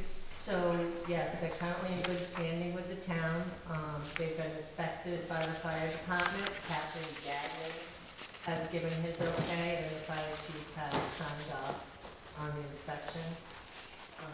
All that's left for him to do is pick up this permit and take it to the fire station and get his state permit. Your approval, we'll issue that tomorrow to him. And carry on. Awesome. Ms. Brady, thank you very much. With that being said, I will entertain a motion to approve the annual FP2 permit renewal of the Taunton Yacht Club. I'll make that motion. Second. Motion made and second. All those in favor? Mr. Pacheco? Aye. Mr. Karen? It's an aye. Chairman Hull is an aye. Review, discuss, and act Highway Department surplus equipment for disposal. Wild game camera serial number 0661-0661-04482929. Manufacture date 6/8/11. Wild camera serial number 0661-0611-043209. Manufacture date 6/8/2011. Wild game camera serial number 0256-0811-090-149. Manufacture date 9/07. Wild game camera serial number 0256-0811-090-196. Manufacture date 9/07. Wild game camera serial 0256-0811-091570. Manufacture date 9/09. I'll entertain a motion to approve the Highway Department surplus equipment request for disposal. I'll make that motion. Motion, Mr. Pacheco. Mr. Karen seconds the motion. All those in favor, Mr. Pacheco? Aye. Mr. Karen? Aye. Chairman Hull is an aye. Public input. I don't see anyone on Zoom. Mr. O'Connor, good evening. Good evening. Ron O'Connor, 594 School Street. And believe it or not, I'm not here to talk about the library.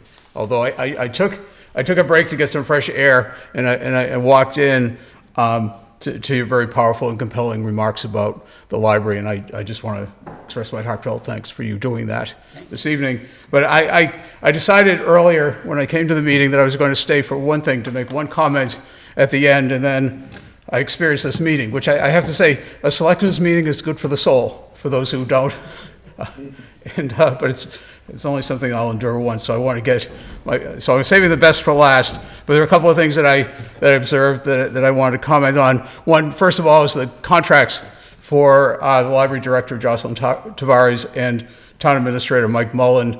Long overdue and much appreciated recognition for them as outstanding public servants. And I sort of jotted down some notes here and reminded that last week the Boston Bruins gave David Pasternak an 8-year contract, and the least we could do for Mr. Mullen and Ms. Tavares is to give them contracts. So that's a wonderful thing.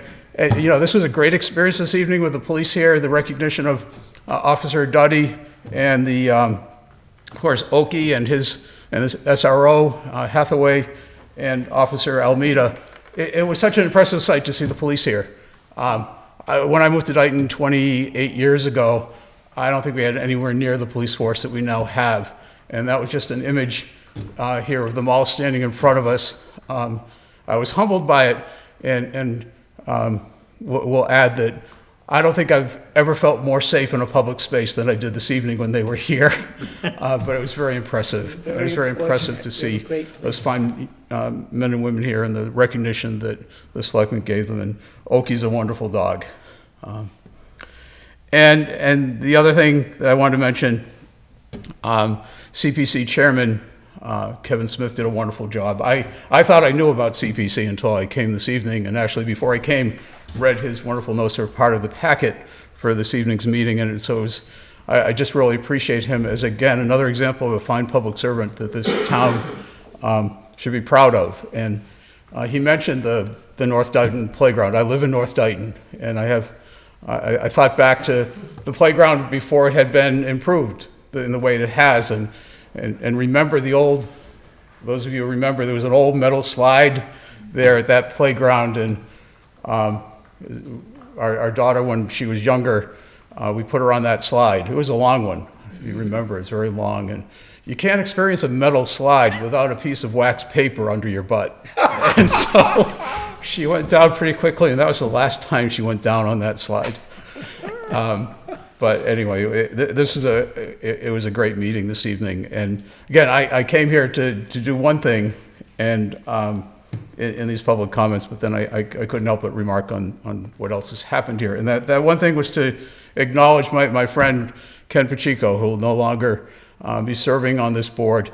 I know you've got a couple more meetings in you, but I don't. I'm not going to endure another couple of meetings. I just, Ken, you and I have known each other for well over a decade. I was introduced to you during the tricentennial celebration, and was impressed by your commitment to the history of the town. And when I learned that you were running 3 years ago and were elected, I knew this was going to be a great thing for the town, and it certainly has been. So I again stayed this evening simply to say that, to thank you for your service to the town, and look forward to continuing to work with you on many things going forward. So I thank you for the opportunity to speak this evening. Thank you. Thank you. Thank you very much. Warrants? Warrants. Warrants dated March 1st, 2023. Warrants and dated March 8th. 2nd, 2023. Oh, thank This you. is what I know. That's on the agenda, but what I got here is March 2nd, so I'm going to go with March 2nd. Okay, thank you. 35A-20, I'm asking the board to approve the following warrants from March 2nd, 2023. 35A-23, $117,754.60. 35B-23, $224,553.30. I made that motion. Do I have a second? Oh, second. Motion made and second. All those in favor? Mr. Pacheco? Aye. Mr. Karen? Aye. I will entertain a motion for the warrant approval of March 8th, 2023. I'll make a motion that the Board of Selectmen approve the warrants dated March 9th, 2023. 36A-23, $116,233.79. And 36B-23, $107,954.54. March 9th? That hasn't happened yet. March 8th. It says March. I'll go with March 8th. A second. They've always done that. March 8th. It's always been the Wednesday date. Yep. Motion has been made and second. All in favor? Mr. Pacheco? Aye. Mr. Karen? It's an aye. Chairman Hull is an aye. Acknowledgements? Correspondence? I do have one. Attention, Board of Selectmen, regarding Board of Sewer Commissioner vacancy. Gentlemen, due to the unexpected death of Paul Jolly, the Board of Sewer Commissioners requests an announcement be made at the next Board of Selectmen meeting stating the need for someone to fill the vacancy on the board. The term expires in 2025. They also request that you post the vacancy on the Employment and Volunteers section of the website. The board meets 1 to 2 times monthly as needed. Thank you for your assistance in this matter. Now, I have a question for Ms. Brady, since you are Human Resources.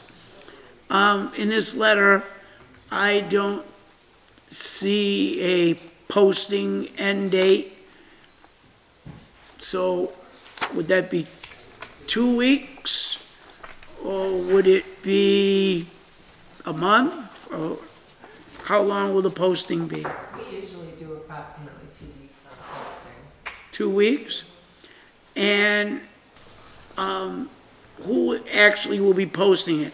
Since the Board of the Sewer Commissioners are an elected position, will they be the ones posting it? Our office usually does that. You'll do the posting.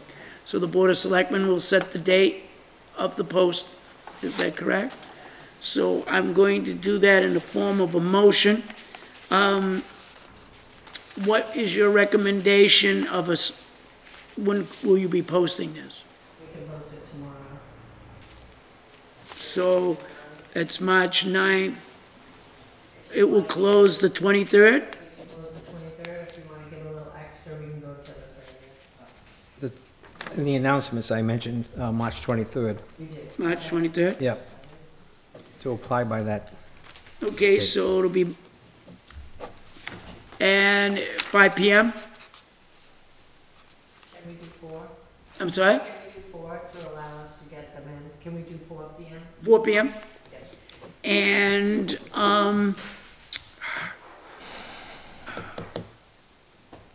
they're to be turned into to you? Sure, we can Okay. collect them unless it says otherwise.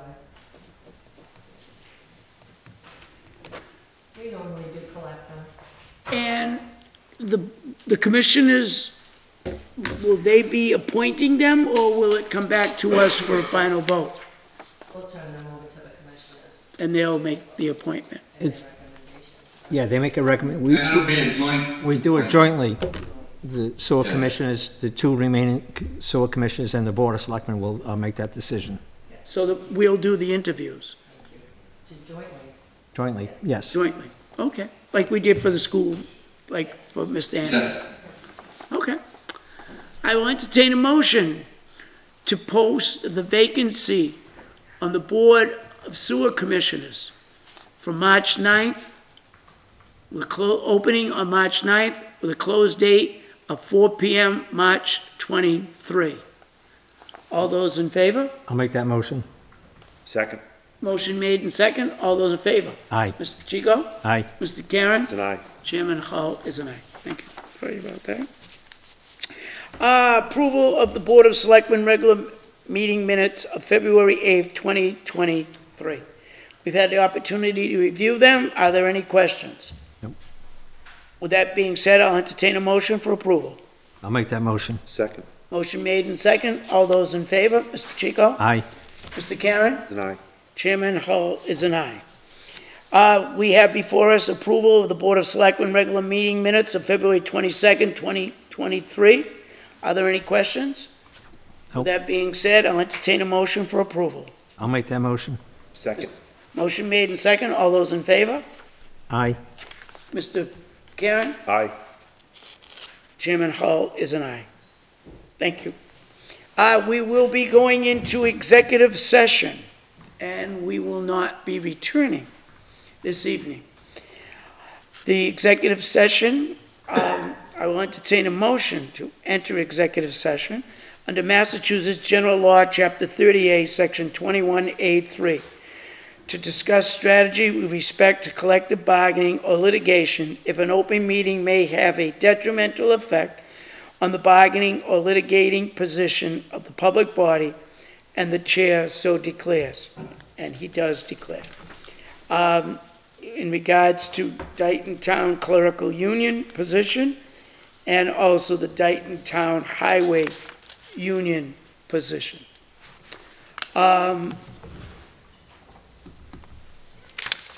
Also, under Massachusetts General Law, Chapter 30A, Section 21A2, to conduct strategy sessions in preparation for negotiations with non-union personnel, or to conduct collective bargaining sessions or contract negotiations with non-union personnel, and specifically with the fire chief.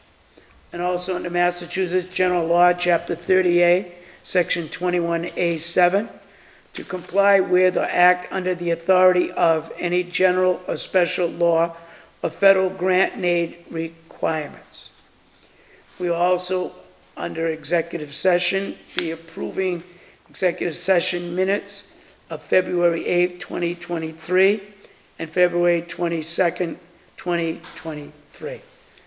I'll make that motion. Second. Motion made and second. All those in favor? Mr. Pacheco? Aye. Mr. Karen? It's an aye. Chairman Hull is an aye. Have a good evening, Good night, everybody. and thank you.